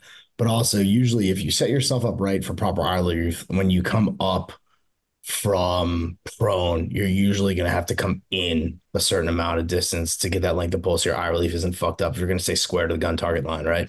So I really like a fast adjust, carbine-esque stock. I do also, and like there's a video out on YouTube where I go through like gun breakdown. There's somebody captioned in class, but like I like a buttstock that has a protected lever, because if you utilize a rear bag, and sometimes more often than not, like this happened twice this past weekend, if you grip the stock correctly to manage recoil during the shot process, you can very often disengage or engage rather that lever, and now that buttstock is waiting to slide, and you can become a pirate really, really fast, right? So I usually run a Magpul CTR buttstock that's protected and with some additional add-ons, whether it's the LaRue Mub. I use that forever. Not that I wanted the monopod in the rear at all. I just wanted the extra surface area to ride the bag and be a bit of a thumb grip. The Arasaka kit's the same thing. Ike from Big Tech / Kratos, they just dropped their kind of thumb hook bag rider deal. So any of those I like, because it's still a carbine, it's collapsible. I can make those adjustments going from prone to whatever else. But I want that ability to ride the bag. And most importantly, I want that lever protected, so I don't make myself a fucking pirate.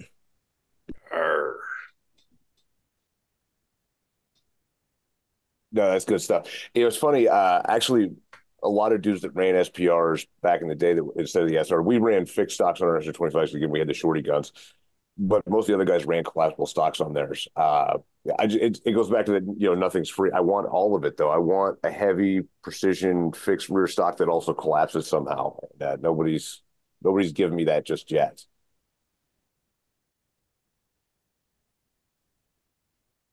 Maybe we can get Duane on the phone and see if he can.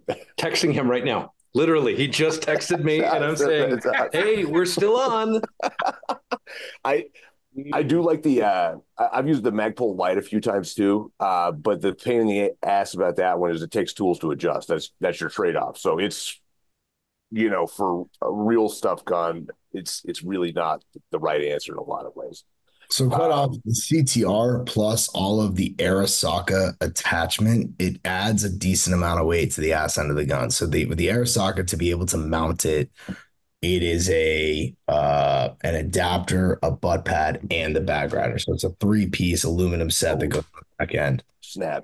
And Dude, I haven't tried that one. I tell you what, though, that's going to be on my list like this week. I like Aristoca's others. I use a lot of their attachment stuff. I didn't know about that stock kit, but I've got, just like everybody else, I got like 9 CTRs laid in the toolbox right here.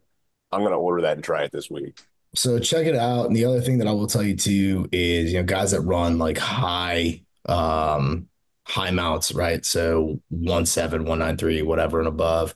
The CTR at least allows you to mount whether it's a LaRue riser or a Magpul cheek riser or a sun and shadow cheek riser or something. So like you can maintain consistent head position behind it, especially on the LPVOs that don't have parallax adjustment. You can find yourself like you'll be printing small groups, but you'll print them an MOA in either direction as you mount the gun over and over again because you lack consistency behind the rifle. So like that's something that's nice. The other thing that I will, and this is a Game Genie cheat code. So Matt, I remember texting you a while ago. You had Ken Good on for a low light episode. Yeah. This throwback name, right? So I learned this from him when he was teaching shotgun at the Surefire Institute. So let's get in the fucking Wayback Machine and figure this out. But the Arasaka kit comes with a limb saver butt pad. And one of the things that Ken used to teach was to take electrical tape and run it around the outside of the limb saver. So if you were to do a high ready presentation or anything like that, it would not catch any of your kit or apparel. It would slide right out, and then the back of the butt pad would still be there. So when you run the butt pads, I go to Murder Depot, grab me a piece of electrical tape, wrap that bitch real quick, and you're good to go. That's amazing. It's funny you brought up the eye position behind the LVPOs too. This is a crazy piece of trivia for Leopold. Did you ever get a chance to shoot the what did they call it? It was like the 1-to-8 with like 15 letters behind it, but it was actually like a 1.025 to 8. It was super expensive. Yeah, it CWSSSSWS or some bullshit like that. Elemental P. And it cost almost as much as the Night Force. Well, I didn't have them, but I knew some buddies down the street that got them issued, right? And they were like, what is with this thing? Because the red dot was only visible if you were perfectly behind the gun. So if you were off a little bit, you're trying to CQB and stuff too, you couldn't see the red dot. They called Leopold and they're like, yo, what? And like, we did that on purpose so that you can literally only see the electro dot in the center if you're perfectly behind the gun. Yeah, otherwise it'll show up as like maroon. And exactly. Yeah. That was in the Mark 8 CQBSS, the 1.1 to 8. That's the one. So the Mark 6, 1 to 6 of yesteryear had the same thing. But dude, it's people sleep on the LPVO in terms of like gun setup, and it's fucking hypercritical. Yeah, it's for a do everything optic, they're really hard to beat. I come to that not only having practiced in the house a little bit, but being a 3-gunner for a long time. You just get amazingly fast at even close range targets for those LVPOs, and then all of a sudden you're looking around like, I know my EOTech saves like a half a pound, but it gives up so much, and that even back in the day, like 6-power magnification is so much different than an aim point or some nonsense like that. So Eric brought up Christmas trees. I really enjoy Christmas trees, not only during Christmas, but even on magnified optics. Have you guys been finding them just as useful? Or have you, through your training, through your experience, has there been, Clay has a secret. I can tell.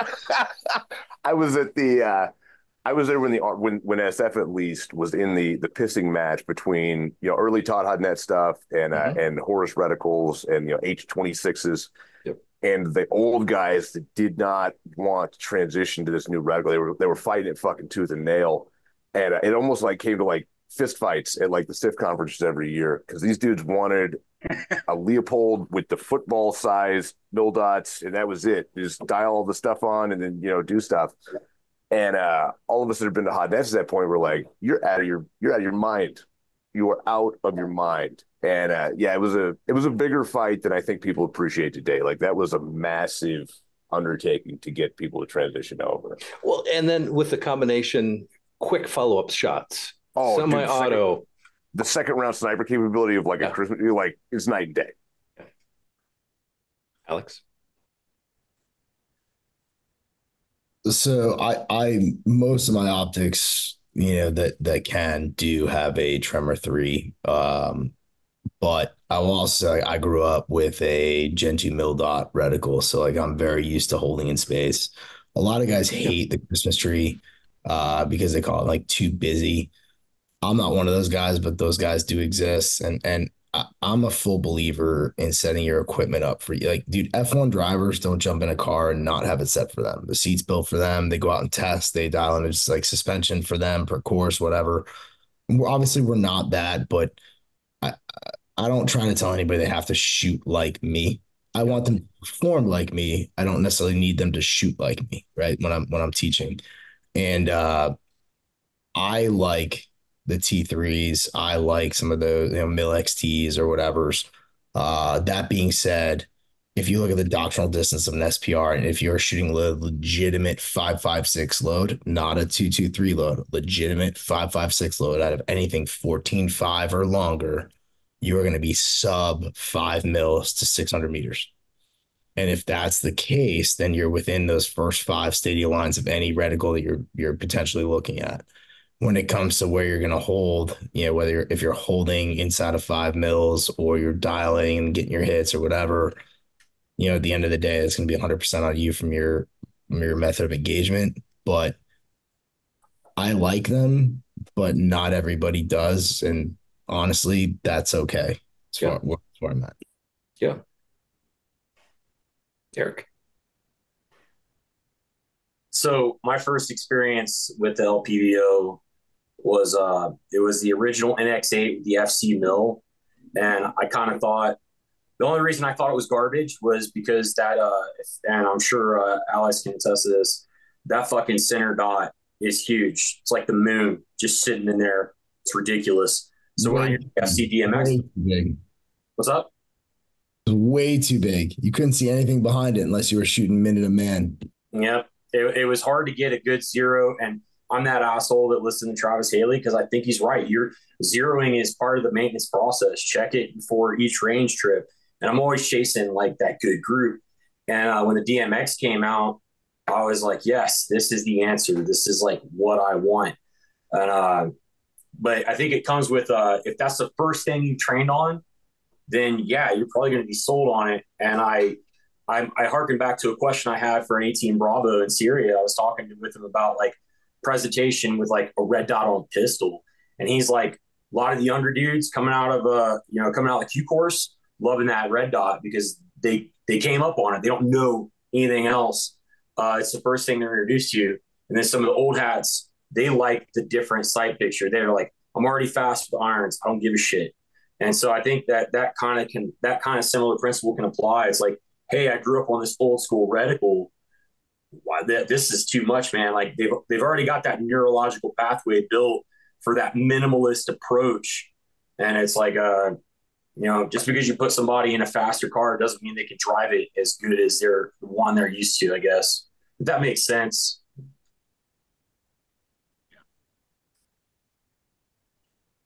And what about that EOD use? So the reason we even got the LPVO and I started like considering the air quotes SPR we have at home, it was going to Syria and we still had an IED threat and we weren't sure what we were walking into. And the first sergeant was like, hey, we want you to be able to do a hasty long range recon. And so typically you're getting up until you can see disturbed earth. But with a 1-6, well, all right, if it's 100 yards away, divide that by 6. Like I could see it like it's X many feet away. Fuck yards is feet now. And I can look at it and I can assess things. And then it was one of those, it's a multifunctional tool. It's a force multiplier. We get over there and it's wide open spaces. It's not mountains like Afghanistan. And you're sitting on long roads with good lines of sight. And it's not incredibly built up like Iraq was, which Clay will attest to. So you got a lot of open space. And it's like, I want to be able to see something coming a ways off, and I want to have the ability to engage it. Because at that time, we were supporting my platoon, my company was supporting the SF battalion.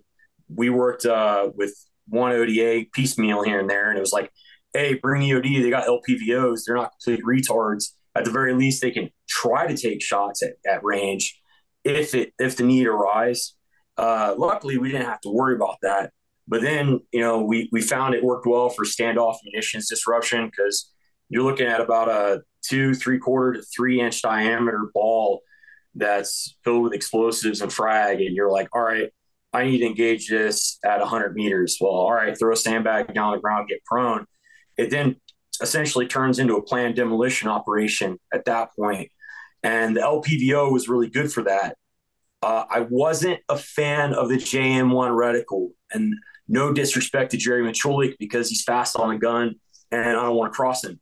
But he built it for the Stadia. If I'm not mistaken, the Stadia lines on the Razor 1-6 with the JM1 are not like the ACOG, where it represents 19 inches, the average width of the military age male shoulders.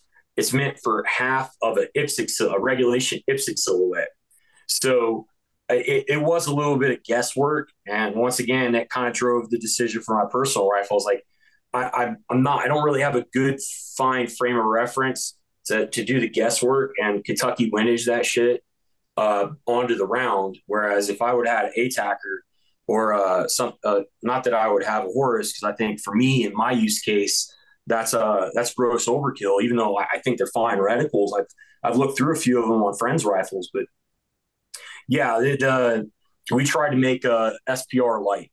Essentially, it was like, hey, we know the M4A1 barrel is tits. Yeah, it's not free floated. Yeah, we've got to crank it up to 6X because we have a front sight post in the way, because the Army won't let us mod weapons in a conventional unit. But I think the heart of the SPR, in my layman's opinion, is really just having the LPVO or MPVO and being able to get that better feedback, really. Because the M4A1 is capable of good accuracy as long as you rule out all the environmentals that you can input on the gun, like pressing it up against the barricade, all that fundamental stuff. Once you rule that out, throw that MPVO or the LPVO in there and get that data and be able to really understand what's happening downrange. So, but yeah, we tried to get ergies. The 75th, when I was at JBLM, they were getting rid of their Mark 18s and picking up ergies in all links. And we're like, why don't we get like a 16-inch ergie upper, the Geisley, and just mount these razors on it. And there just wasn't an appetite for it in my organization. People thought, oh, you're just trying to be baby SF. And it's like, well, no, you're supporting the customer. You should be able to have at least a glimmer of a hope of possessing a capability that will help them, if that makes sense. Like, I don't want to be a useless guy out in the open with my I have a M68 sight with no magnifier, and guys still run that. And I'm like, that's cool, but it's a certain use case. But I digress. I get long-winded, Matt. You always do this. You spin me up. Well, what was it? 10 years ago, I was at a scope carving course put on by Buck Doyle, and then my eyesight was better. I was running a 14.5 Hodge rifle with a red dot, and I wanted to see, okay, how far can I go out? And I think I was engaging around 700 something yards or meters or whatever the hell it was. I don't remember. And what I wound up doing, I was able to cheat because my background could be my points of reference. I had my one point of reference as my aiming point. Yeah, red dot and a Horus, that would be awesome for that case. Nothing else. They'll put it on my duty pistol. Yeah, for those long range shots. But yeah, using my backstop or my backdrop as my, okay, I need to hold over here and go a little bit this way. And okay, top of this tree is where I'm aiming. Okay, hit. Good. Okay, back to the tree. Fun stuff. Now, Duane, Clay had a specific request. No. Oh, no. No. We got the guy under them. I'm impressed. Hey, okay, so we were talking about SPRs and precision stocks that go with them. I've tried the B5 Systems collapsible. I'm not a big fan. It's got some lacking to it. Yeah. I still like the original or the Gen 3, the Magpul PRS, the heavy one.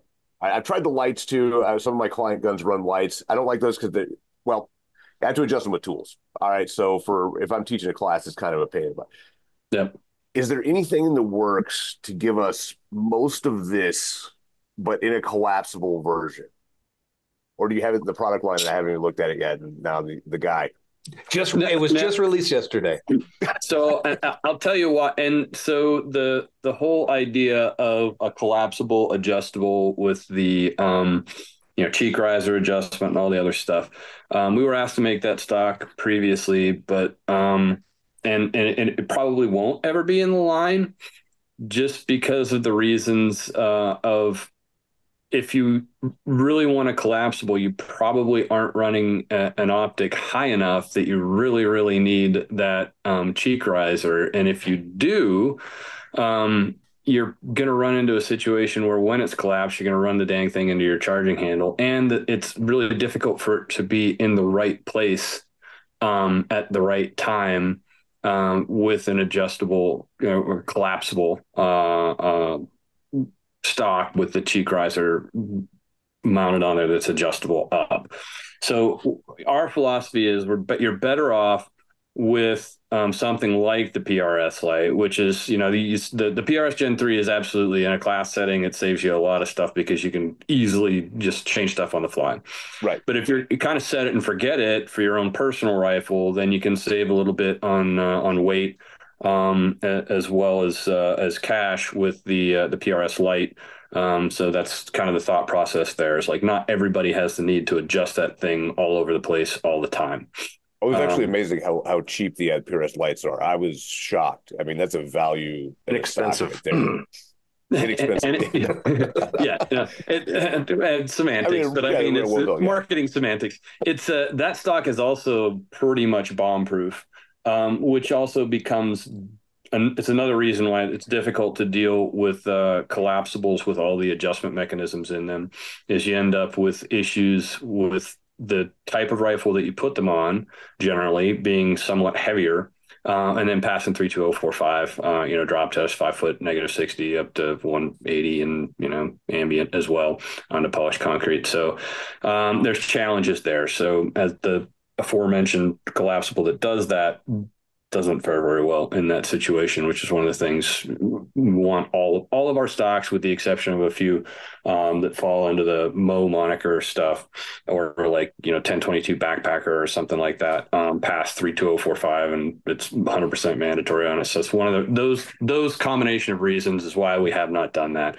But really, if that, you end up with a cheek riser in the wrong place at the wrong time for everything. So it's either getting hit with the charging handle, or it's not in the right place for your face. And then you either have to set it up so it's right for you, and then move the optics so everything actually works for you with eye relief and staying out of the way of the charging handle, and it's in the right place for your cheek. And then it's do I hit the right hole or do I not hit the right hole? And that's the story of my life all the time. What if we gave the engineers like a pallet of cocaine and like a pallet of whiskey and an unlimited budget? Then you get a mini fix. We do that. I mean, but do you have any job openings right now? The reality is for SPR as well with stocks and stuff, right? So like the way I look at it is like, if you've got to give me a really, really good use case to not be running a 1.54 inch high mount on a precision rifle on a flat top AR. Step one. Step two, even if you're that guy that needs a higher height of comb on a 154 just because of how your face is structured or whatever, once you start to add in things like, hey, we're running kit, we're running lids, we're running ear pro comms, like you're in positions that aren't fucking perfect because we're fighting with this rifle. It's again assaulter plus on sniper light. All of a sudden, that little bit of slop that might be a quarter to a half inch of what you need to, like, if you fall asleep on the gun, what you need to come up and hit, all of a sudden you really like that. I can give you guys a perfect example. Like, we shot Mammoth a bunch of years ago, and there was a stage where you had to swap rifles with your sniper partner. Now, my sniper partner is 6'5". I'm 5'8". Like, his rifle was set up different. We were both running AI chassis at the time. they were perfectly set up for both of us, strong side. I got on his gun and we had to shoot it offhand. And all of a sudden I'm crawling over the top of the gun. My face is basically sideways to see through the optic. And it was at that point I realized that we had fucked up. And, ever since then, I've set stuff up to be able to go, bilateral, with whatever position I might find myself in with kit, no matter what. I don't want to force myself out of my exit people. I want to be able to find it no matter what. And that's something that I think, we set precision rifles up perfect. And the SPR is you have to do a lot of that initial precision rifle type setup to get it ready to run. But at a certain point, you have to understand, it's a fighting gun. If it's not perfect, it's okay, because you're going to find yourself in non-perfect situations. And that's absolutely another factor there. So what people say when they want a collapsible, adjustable, is I say what you really probably want is a UBR or something like that, because it gives you that steady cheek weld, but you really probably don't need all the adjustment stuff. That is one of my all-time favorites. I ran that for like 3 seasons, 3 gun, and I remain a fan.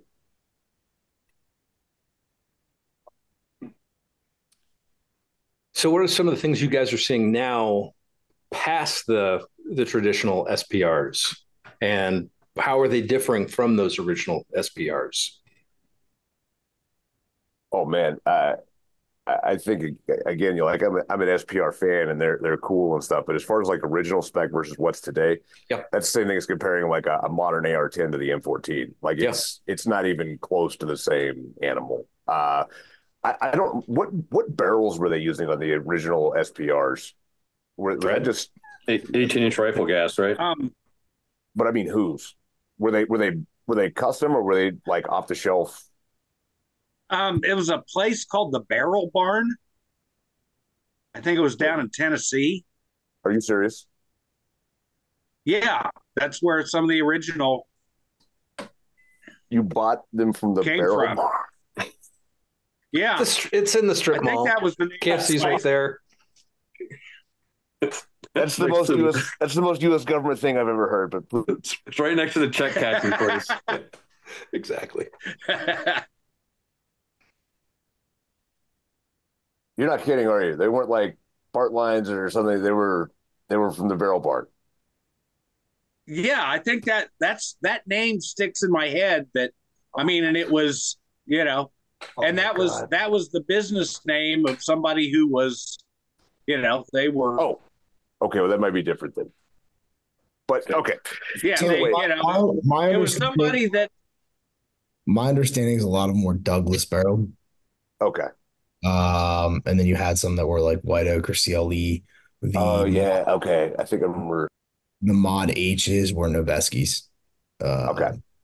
And that's in terms of that program record. The M38, the current SPR, the only current SPR that is actually in inventory right now. It's just an M27 with a different optic on top, so it's an HK barrel. Well, I'm going to say even against just metallurgy has changed so much in the last 10 years, like barrel metallurgy and stuff. I would guess that most anything we can buy today that's high end will dust off like an old school SPR as far as accuracy is concerned. The stuff coming out today is just, it's ridiculous. Any good barrel maker today, you buy their stuff, it's ridiculous as long as it's at least half-ass put together.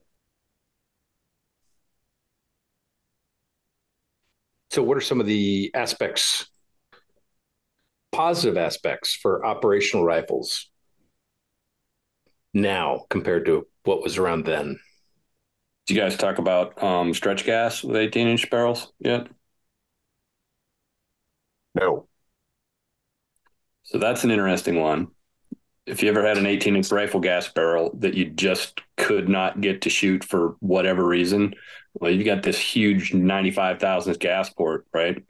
So stretch gas was the solution there. You didn't necessarily want to run a mid gas with a barrel that long, but running stretch gas. So White Oak stretch gas is what I run on my 3-gun rifle, and I have an SPR that I built that way as well. 16-inch still, mid gas, but stretch gas. Guys are running 16-inch stretch gas as well, but the intermediate or stretch gas is very helpful. And it just, some 18-inch rifle gas guns shoot great, and some of them shave or whatever they're attributing, issues with that big port. So that's certainly been helpful in consistent accuracy in an 18-inch gun anyway. Wow, I'm gonna have to dig into that. I'd never even actually heard that term before today, and now I'm excited to learn some new stuff. Very cool. So stretch gas refers to intermediate gas length. The difference in between like a carbine, a mid, and a rifle is that the intermediate means different things to different manufacturers, and so you will have a different or a varying length if you jump from one manufacturer to the other in a intermediate gas system. So some might be shorter than others. Really what it does, again, like we talked about earlier, the longer you can make that, plus with the better buffer, like I said, I like the Viltor A5. I want to decrease that cyclic rate and slow things down. But the longer or that more I can stretch out that recoil impulse so I can remain visually on target. It's not so much about felt or perceived recoil. For me, it's about visual speed. This is why one of the things I love about bringing pistol shooters to the SPR platform is they already have visual speed, visual discipline. I can just teach them to go fast. It's much harder to take a precision rifle guy and make them go fast because it feels weird for them. They don't like it because they're like, this doesn't. So my buddy Matt knows him, but Jared Reston, right? He refers to it as kissing your sister, right? So at first, it's weird, but the more you do it, the easier it gets. I'm not from the South. I'm sorry. He is, right? So it's a matter of learning what good enough looks like. So right? That's his joke, right? But like it's the reality is when you try to make a precision guy go fast, it's like trying to make him kiss his sister. When you try to make a pistol shooter be accurate at distance, all you got to do is a little bit of positional work and get them to understand data and wind, but they can visually and mentally process, see, and have the discipline of clear sight picture, good enough, no better, and send it, especially when you get to positional shooting. Because in positional shooting, it's very much like pistol shooting where everything is fucked up all of the time. And so it is way easier of a leap for them than it is to go the other way. I see that 100% and across my time too. I always used to say I could make a pistol shooter, or I've seen every pistol shooter is already a good rifle shooter. A lot of rifle shooters are not good pistol shooters. It doesn't go the other way. But dealing with that instability and speed and all that stuff from a stupid gun, as we will call them, a pistol, you can go to rifle easy. I've seen a lot of dudes that are awesome with a precision gun. They cannot take that step down to the little gun. Yeah, our department just got new patrol rifles. Nothing SPR, nothing fancy. 12.5 Psionics ARs, great guns. We just adopted red dots on Glocks. Everyone's doing well. And I told everyone, okay, you thought that was easy. This is going to be even easier. And sure enough, everyone loved it. It was easy. It was fun. Nothing to it. And no having to kiss sisters. Well, I mean, hey, let's not rule it out. But the Alabama National Guard shooting team would like a word. That's right. Roll Tide. Eric's going to hear about that in real life, though. Like 6 months, you get sent down to Alabama to teach a quarter of the day. Hey, you! Come here. Yeah. All Eric's can hear in the background is.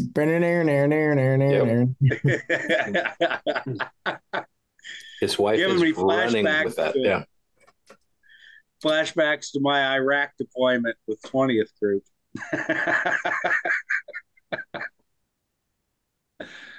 2033. So, what are some other modern updates? What do you? Whether it's police, even competition. Trigger. Yeah. Oh my God, a trigger. Yeah, okay. Trigger. Oh my God. What is new?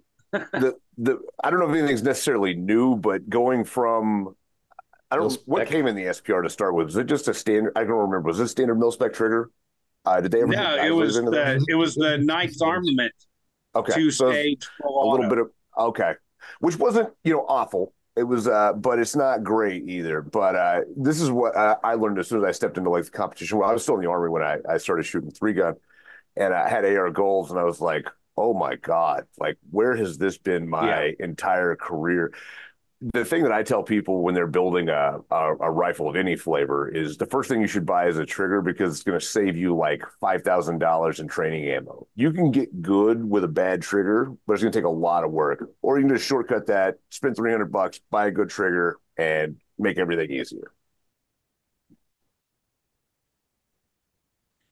Well, you said AR Gold. You know, we those actually, where there was a time when Knights had a serious issue and all of our triggers were losing a stage.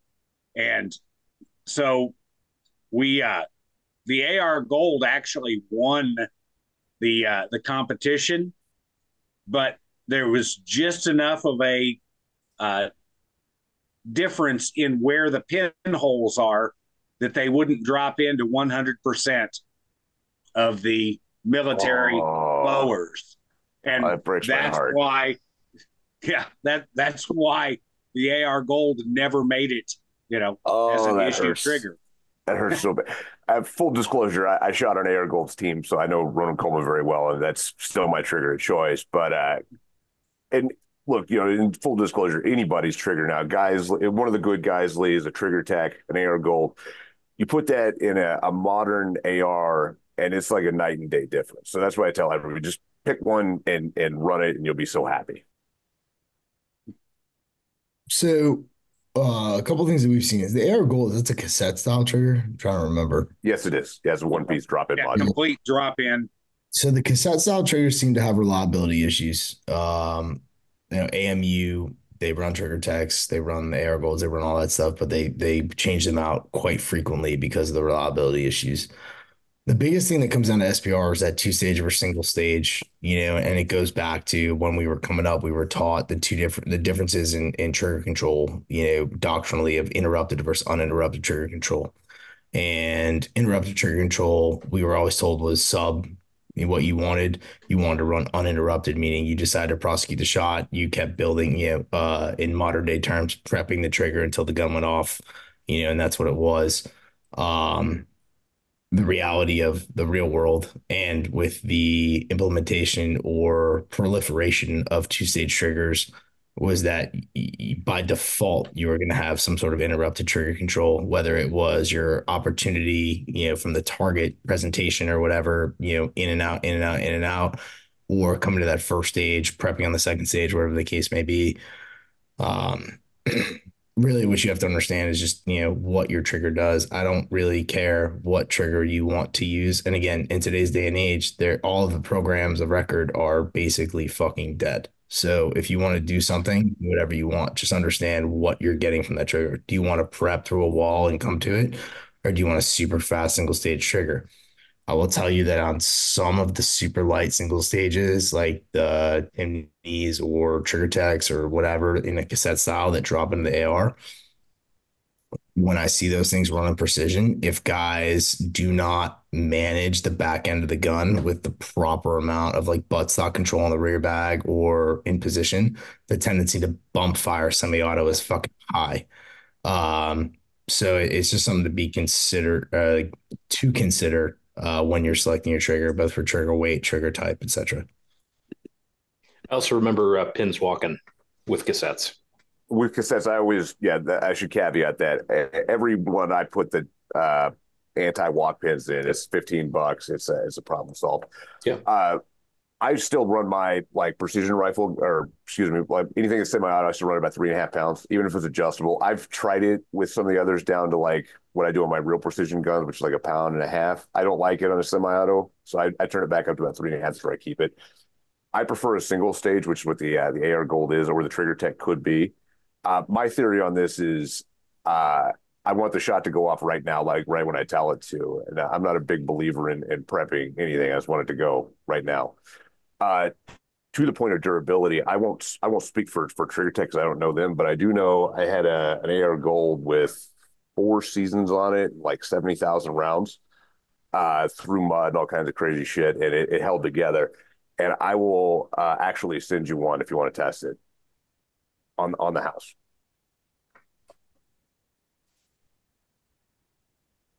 Two-stage guy. Two-stage. Oh, Duane. Oh. Betrayal. Shit, I was just gonna say free is better than cheap. So fucking send. I got you, dog. Okay, Duane. So you need to think about your sister. Oh wait, no, that's something else. This is where somebody says, I was already thinking about it. Yeah. No. So Duane, trigger? I have a number of SSAEs, couple of high speeds, and some LaRues floating around in rotation still. But I do like a two-stage trigger. I like to prep through that. The bump fire thing is very real, depending on your positional stability. And bottom line for me is, as long as the trigger weight is low enough, it's high enough that I feel that wall, right, to prep that shot as I'm settling the crosshairs into my firing solution. But it's light enough that it provides me with the margin of error to avoid disturbing positional stability as I break the shot or initiate the firing sequence. It almost sounds like you're really reading a manual.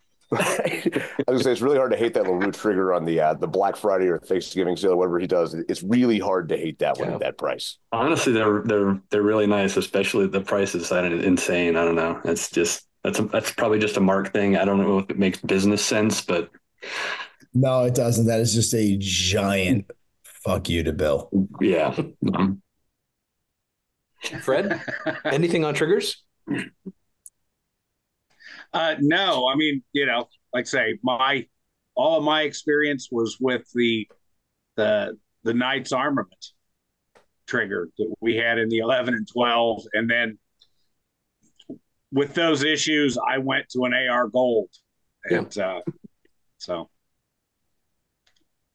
Eric, my gun's practically from the 1800s now. So. That's right. Yes. So that or the Sharps. Yeah. Yeah. Well, I prefer a set trigger on my Sharps. So, yeah.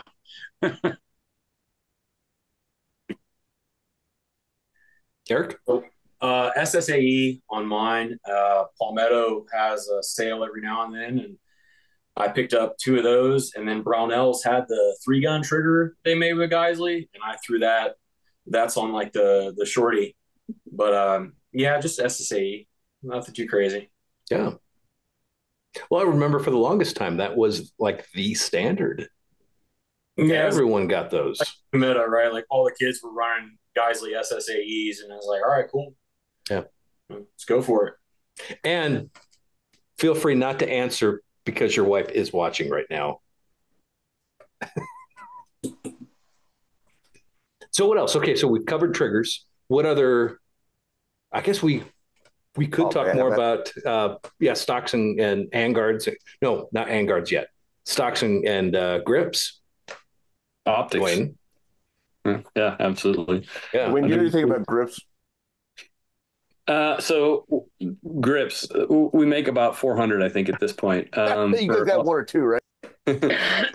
For all manner of things. I'm a K2 guy at this point in my life. I like the way that kind of Steyr inspired hump at the back positions my hand, facilitates straight to the rear trigger pull. There's no kind of contact or drag with the trigger finger for me with that especially, but it still fills my hand. So I like it quite a bit. Alex?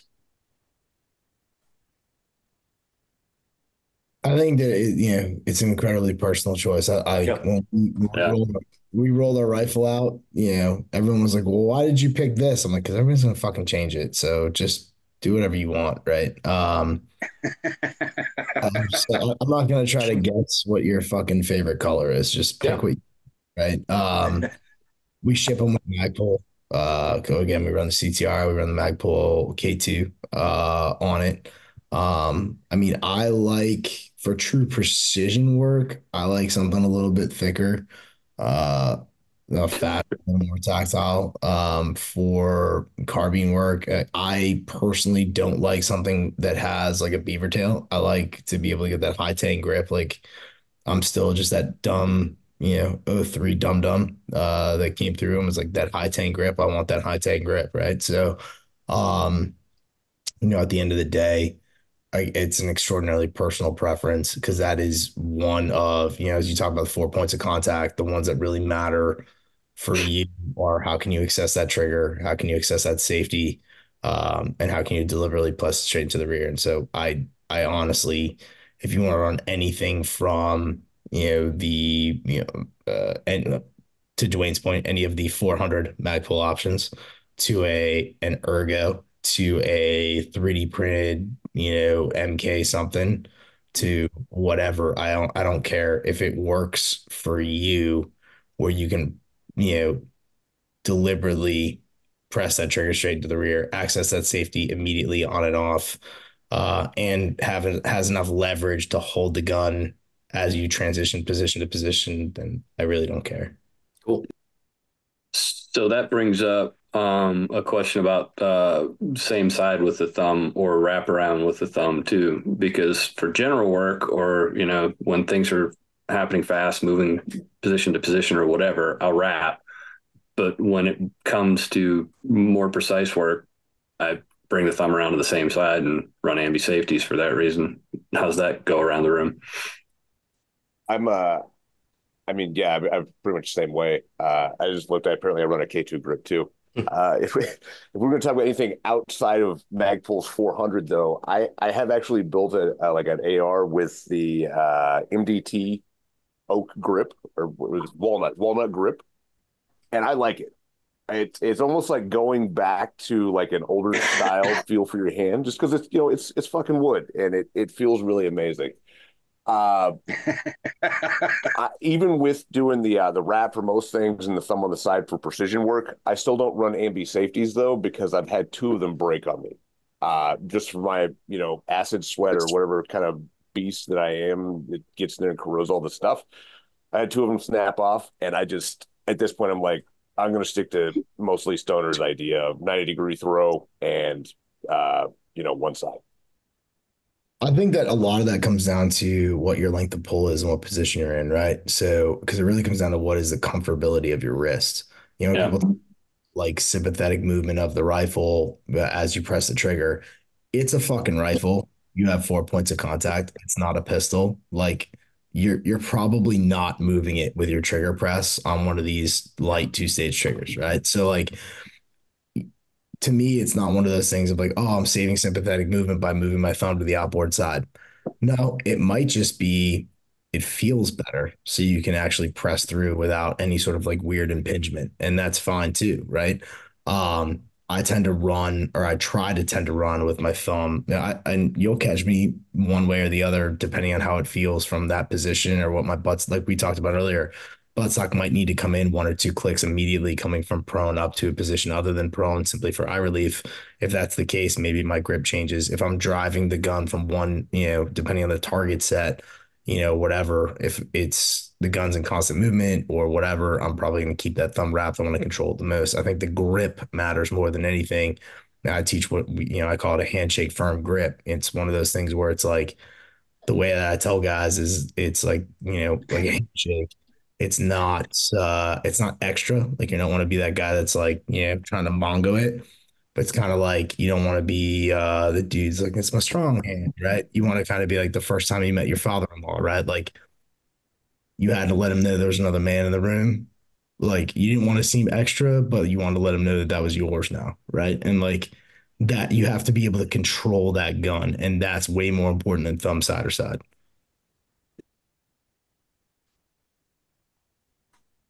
Eric? I have this beefy ergo grip that looks like it belongs on the shelf of an OnlyFans content creator. It's ridiculously ridiculous. I have been experimenting a little more because with the thumb on the fire on the trigger side, like the trigger finger side, just to kind of see like what inputs am I putting on the gun? Because I listened to Ash Hess talk about 3-TAC 22.9, the Army's TC for marksmanship, and I was like, let me try to rule out some factors. Let me see if there's a difference. And I think there's a difference. It causes me to focus a little bit more, whereas years of running fast on that standard, Colt OEM pistol grip, my hands, I got big, stupid ass caveman hands, right? That A2 pistol grip is not quite beefy enough. there's like, it's just like I'm mashing the shit out of it. And I was like, I'll just do a hardware solution to a software problem, to borrow that from Chuck Pressburg. And I was just like, let's get a bigger grip. And I'm still on the fence about it. I might start looking at other options, but I'm not going to go too far down that rabbit hole financially. But yeah, just can I tell a dumb story about saving money on pistol grips real quick? Yeah, go ahead. So it wasn't a Magpul brand, obviously, or Duane would be over here fighting me. But I did see, I had this happen. I bought a fatter grip from a different brand of company. I was testing stuff out, ripped it off mid stage. All right, going up a ladder with the gun like this, and next thing I know, I've got a rifle over here and a grip over here. And it turns out you can actually hold the safety in with your thumb and still shoot an AR-15. But that definitely taught me something about buying the $30 grip instead of the $35 grip.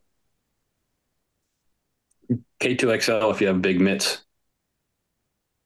I think I have one of those. I think I've got one of everything you guys make actually floating around the garage somewhere. But do you have any T-Mags? Because I can't find them anywhere. I was going to buy some at Magpul today, and as they were in my basket, they got sold. Second cavity's in the press right now. Third cavity comes online next week. So apologies. Yeah, life. What kind of cavities? We're talking about your gun business, Duane, not your other business. What was that about? OnlyFans? What? Yeah. Well, only plans. You found me out. Third cavity's gold tier only, but Fred, any insights on grips? No. Sticking to the sharps. Yeah. That No, I genuinely would not be opposed to picking one of those up, because that's just cool. So what else, Duane? What else do we need to discuss? Hardware on the gun or software. Well, I mean, we didn't. How much did we get into optics so far? I missed a bunch. Probably pretty good. Okay. Clay would be a better actually, all of these guys would be a better judge. I'm just here absorbing and enjoying. We did talk about it. We talked about LVPOs versus running like a 2.5 to 15 or a 2.5 to 10 or a 3 to 15, which there's cases for. We talked a bit about optics, but man, another opinion is always what's your choice there? For something that's a dedicated SPR role, I have a 2.5 to 10 kind of guy-ish, but now that was before we saw the 1 day it's 1 to 10s, things like that. But I'm certainly not operational these days. Most of my guns have an LPVO unless it's a 10-inch or 11-inch gun at this point, just because I have a cataract replacement lens in my right eye, so it makes life a lot simpler. I'm fine with second focal plane Razor Gen 2 1 to 6s for a lot of those choices, but I have some 1 to 8 attackers and stuff like that.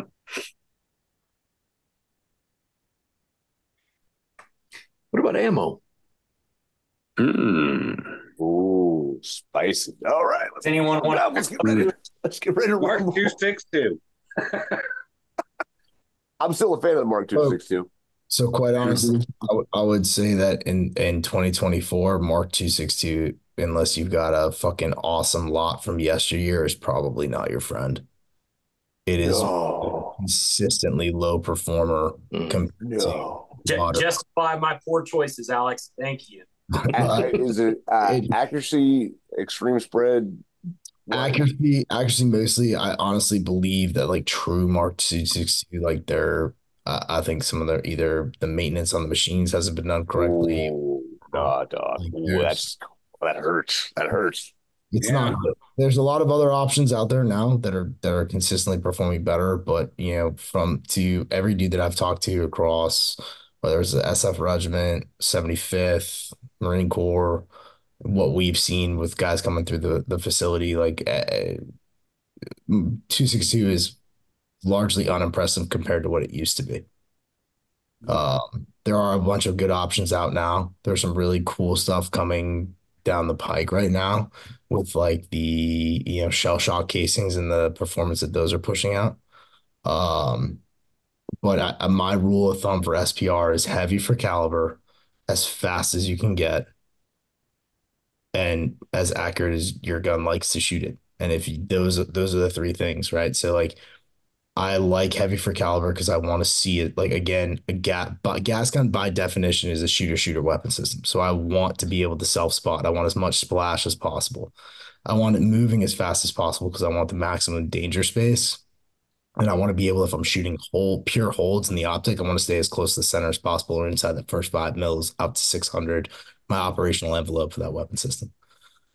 Beyond that, I want it to be as accurate as possible so that if I have the mechanical accuracy of the weapon optic ammo plus me as the shooter, once I start to take things into account and I push things out to distance and MOA capability with my extreme spread, plus or minus windage, plus or minus my wobble zone from position.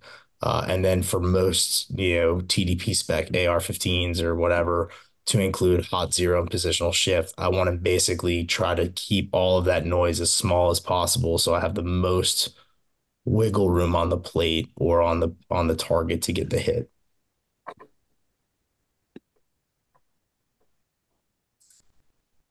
Yes, Clay. 75 grain Hornady match has been a consistent good performer for me, but that's still expensive. If we want to kick it down to the cheap stuff, I've actually had like really good success for not like, I'm going to shoot my groups for record with this, but it's like S&B 77 as well as it's an Australian company. It's usually pretty ADI. Cheap. Yeah, they've been pretty legit too for the cheaper end stuff. Right now, for cheap 77 grain, I honestly don't think you can beat the AAC stuff. I haven't tried that one, and that's on my list of stuff to do, but I haven't shot it yet. Dude, it is fucking retarded. Like, it is putting out at whatever it is, 56 cents a round or something like that. It is putting down legitimate sub half minute groups over and over and over. Like, it's better than it deserves to be. I saw like 15,000 rounds of MagTech 77 grain, which is oddly, at least from the date time group that I purchased, that is crazy, punching above its weight.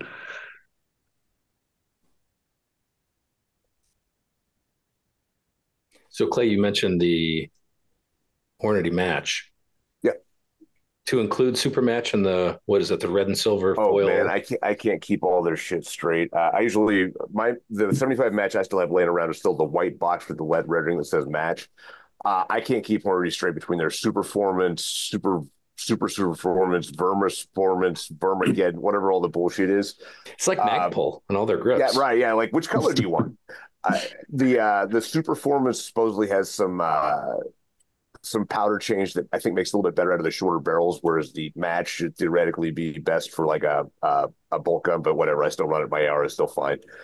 That one, I know that one's been good. And if we're talking like even cheaper stuff, like the Hornady American Gunner, in my opinion, for like real cheap stuff, they don't make anything 77. I think they make 55 and they might make 62.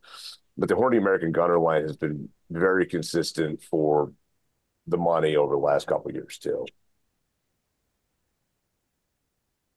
Yeah, because in talking to friends who are kind of getting into it and they're not quite as dedicated. Yeah, got this awesome rifle, got this awesome optic, and got the cheapest ammo possible. Yeah. Got that Herders, baby. Cabela special. Go for it. Some American Eagle 55s, 53s. Here we go. Go black box with the white letters. Let's go. On the Hornady side of the house, so one thing to keep in mind, this isn't necessarily for small frame, but for gas gun in general. So a lot, like Matt, to your point a little bit ago about your boy running a OBR or gas 6.5s, right? So that tap round, it isn't as prevalent. Like large frame takes whatever problems small frame has and exacerbates them, like by an order of magnitude.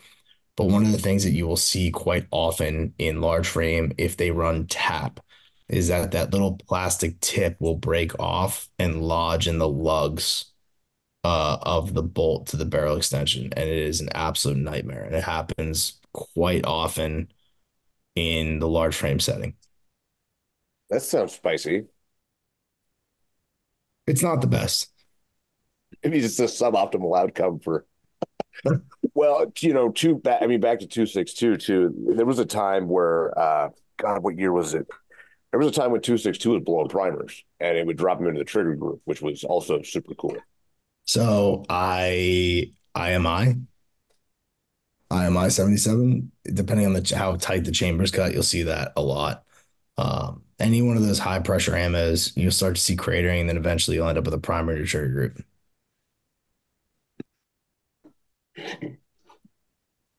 Hasn't there also been reports of primers in the trigger groups creating full auto? Yes. Yeah, that does happen. That is a possibility. Oh, I don't know if that can happen with a semi-auto gun, but I know it can happen with like a military gun with either the burst feature or an auto low or whatever. It can jam them up. Yeah, burst. Pass. Well, in a semi gun, that's essentially what you get is a burst because they'll hold back the disconnector, but the timing ends up off because there's no sear trip. So you get a couple of rounds that'll go, and then you get hammer follow, and it stops. But yeah, it's just still exciting if you're not ready for it. Oh, it's sporty. That's why you need to be in a good position. Yeah. So this is your recoil management drill. Yeah, that's right.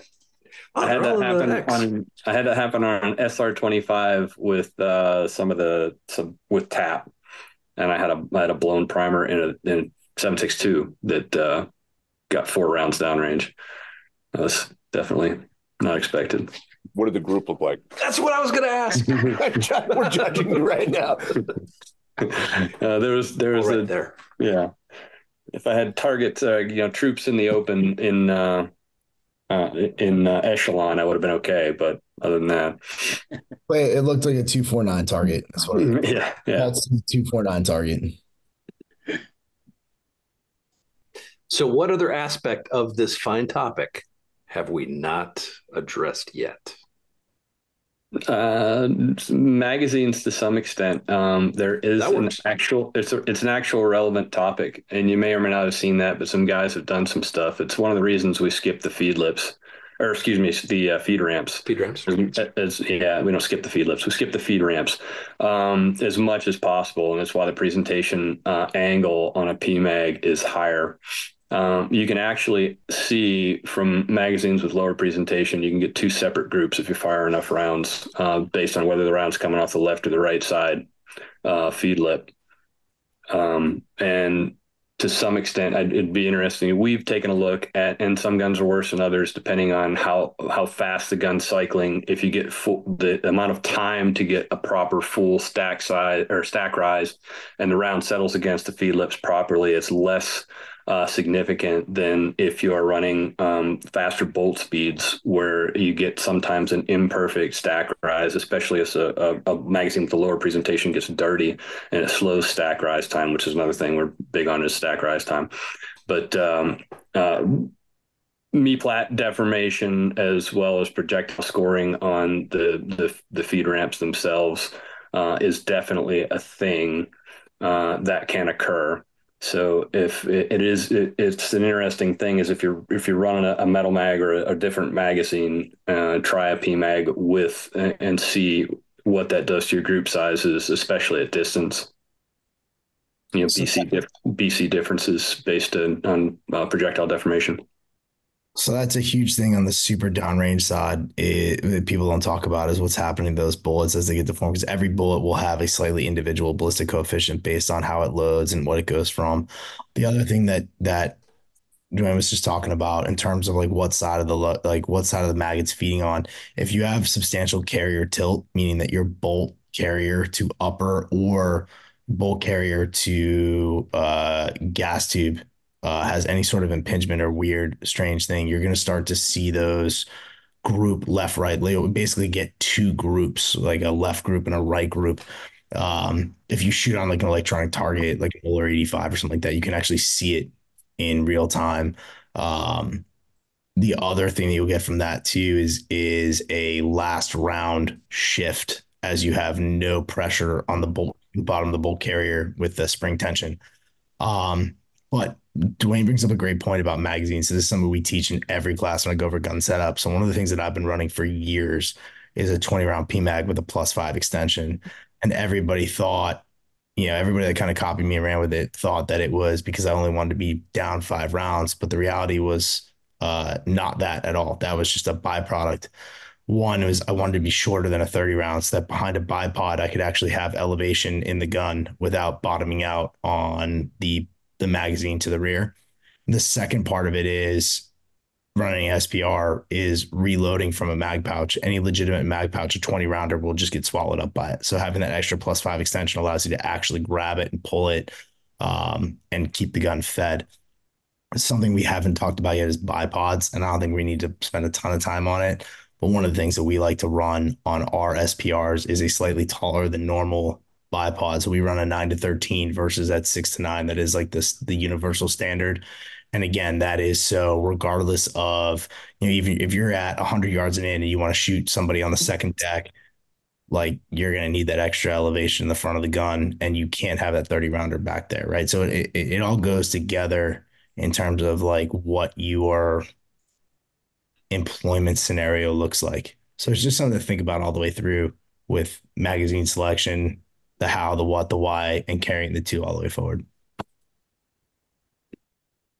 Bipod height is 100% a good one. That's why, ours goes to 11.5 or 12, depending on your attachment method, is that the 6-9s really shine on a bench. And other than that, field positions, if you have kit on, especially all that stuff, you really need a slightly higher bipod for almost everything that happens in the field. So you could have just said yours goes to 11.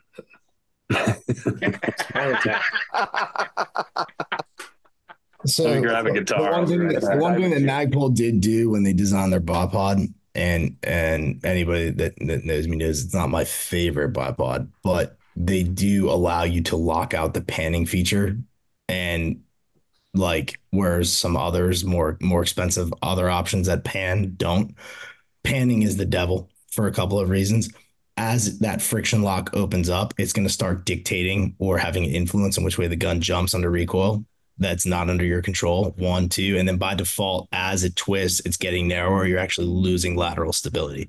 So like for me, panning is something I absolutely hate. So I appreciate the fact that Magpul built in that reversible plate so you can lock that out, because that's something that like should be done almost immediately when it comes to this sort of stuff.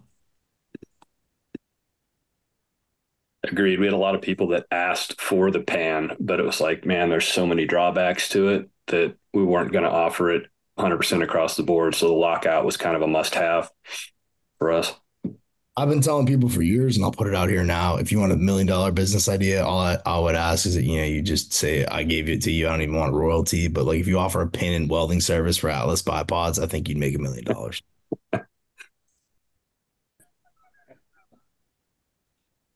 Love it. I love it too much. Hey guys, I hate to be this guy, but we've actually run so long. I have another show coming up. You can believe it. I committed to.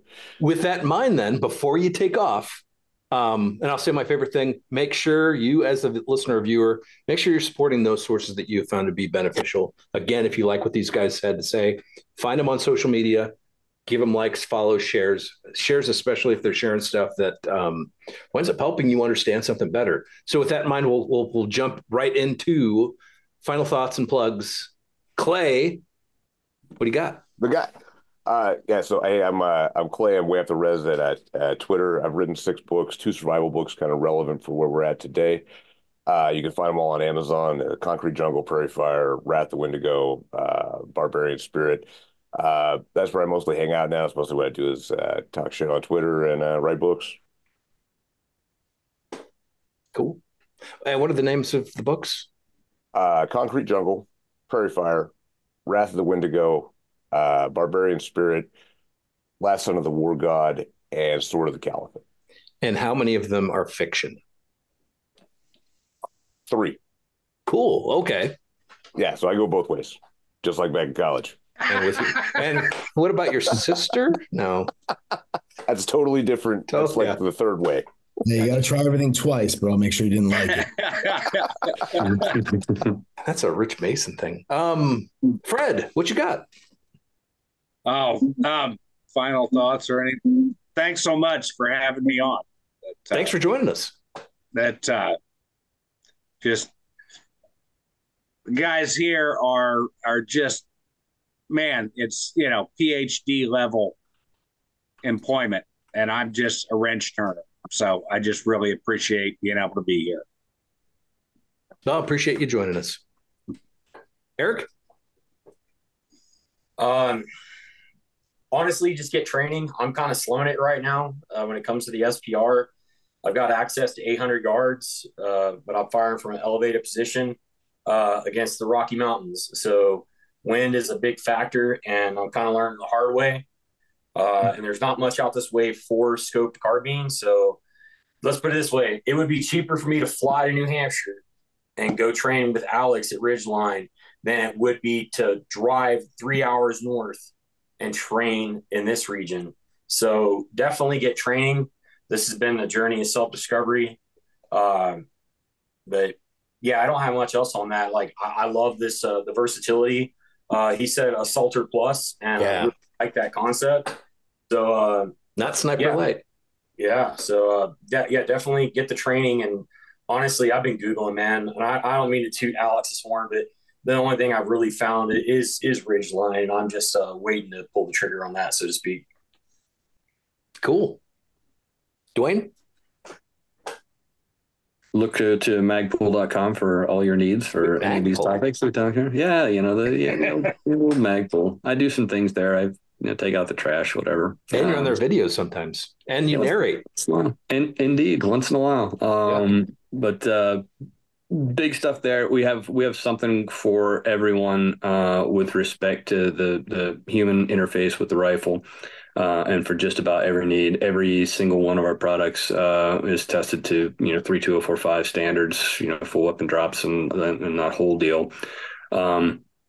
And if you are traveling with rifles, whether it be for training, operationally, professionally, or for leisure, check out the storage solutions we have. The cases, and for the existing cases, you have the DACA grid systems, reconfigurable kind of storage and protection for your items as you're traveling around the world, just kind of as a game changer, so that you can take that SPR out and put your SBR and a couple of pistols in there and change some blocks around, and you're good to go. Good stuff. Alex? So you can find all of our training stuff and everything we do at ridgelinedefense.com. We didn't get into it, but we have in the last few years developed what I would consider like the ultimate version of the SPR. We call it the RD-15 LPR light precision rifle.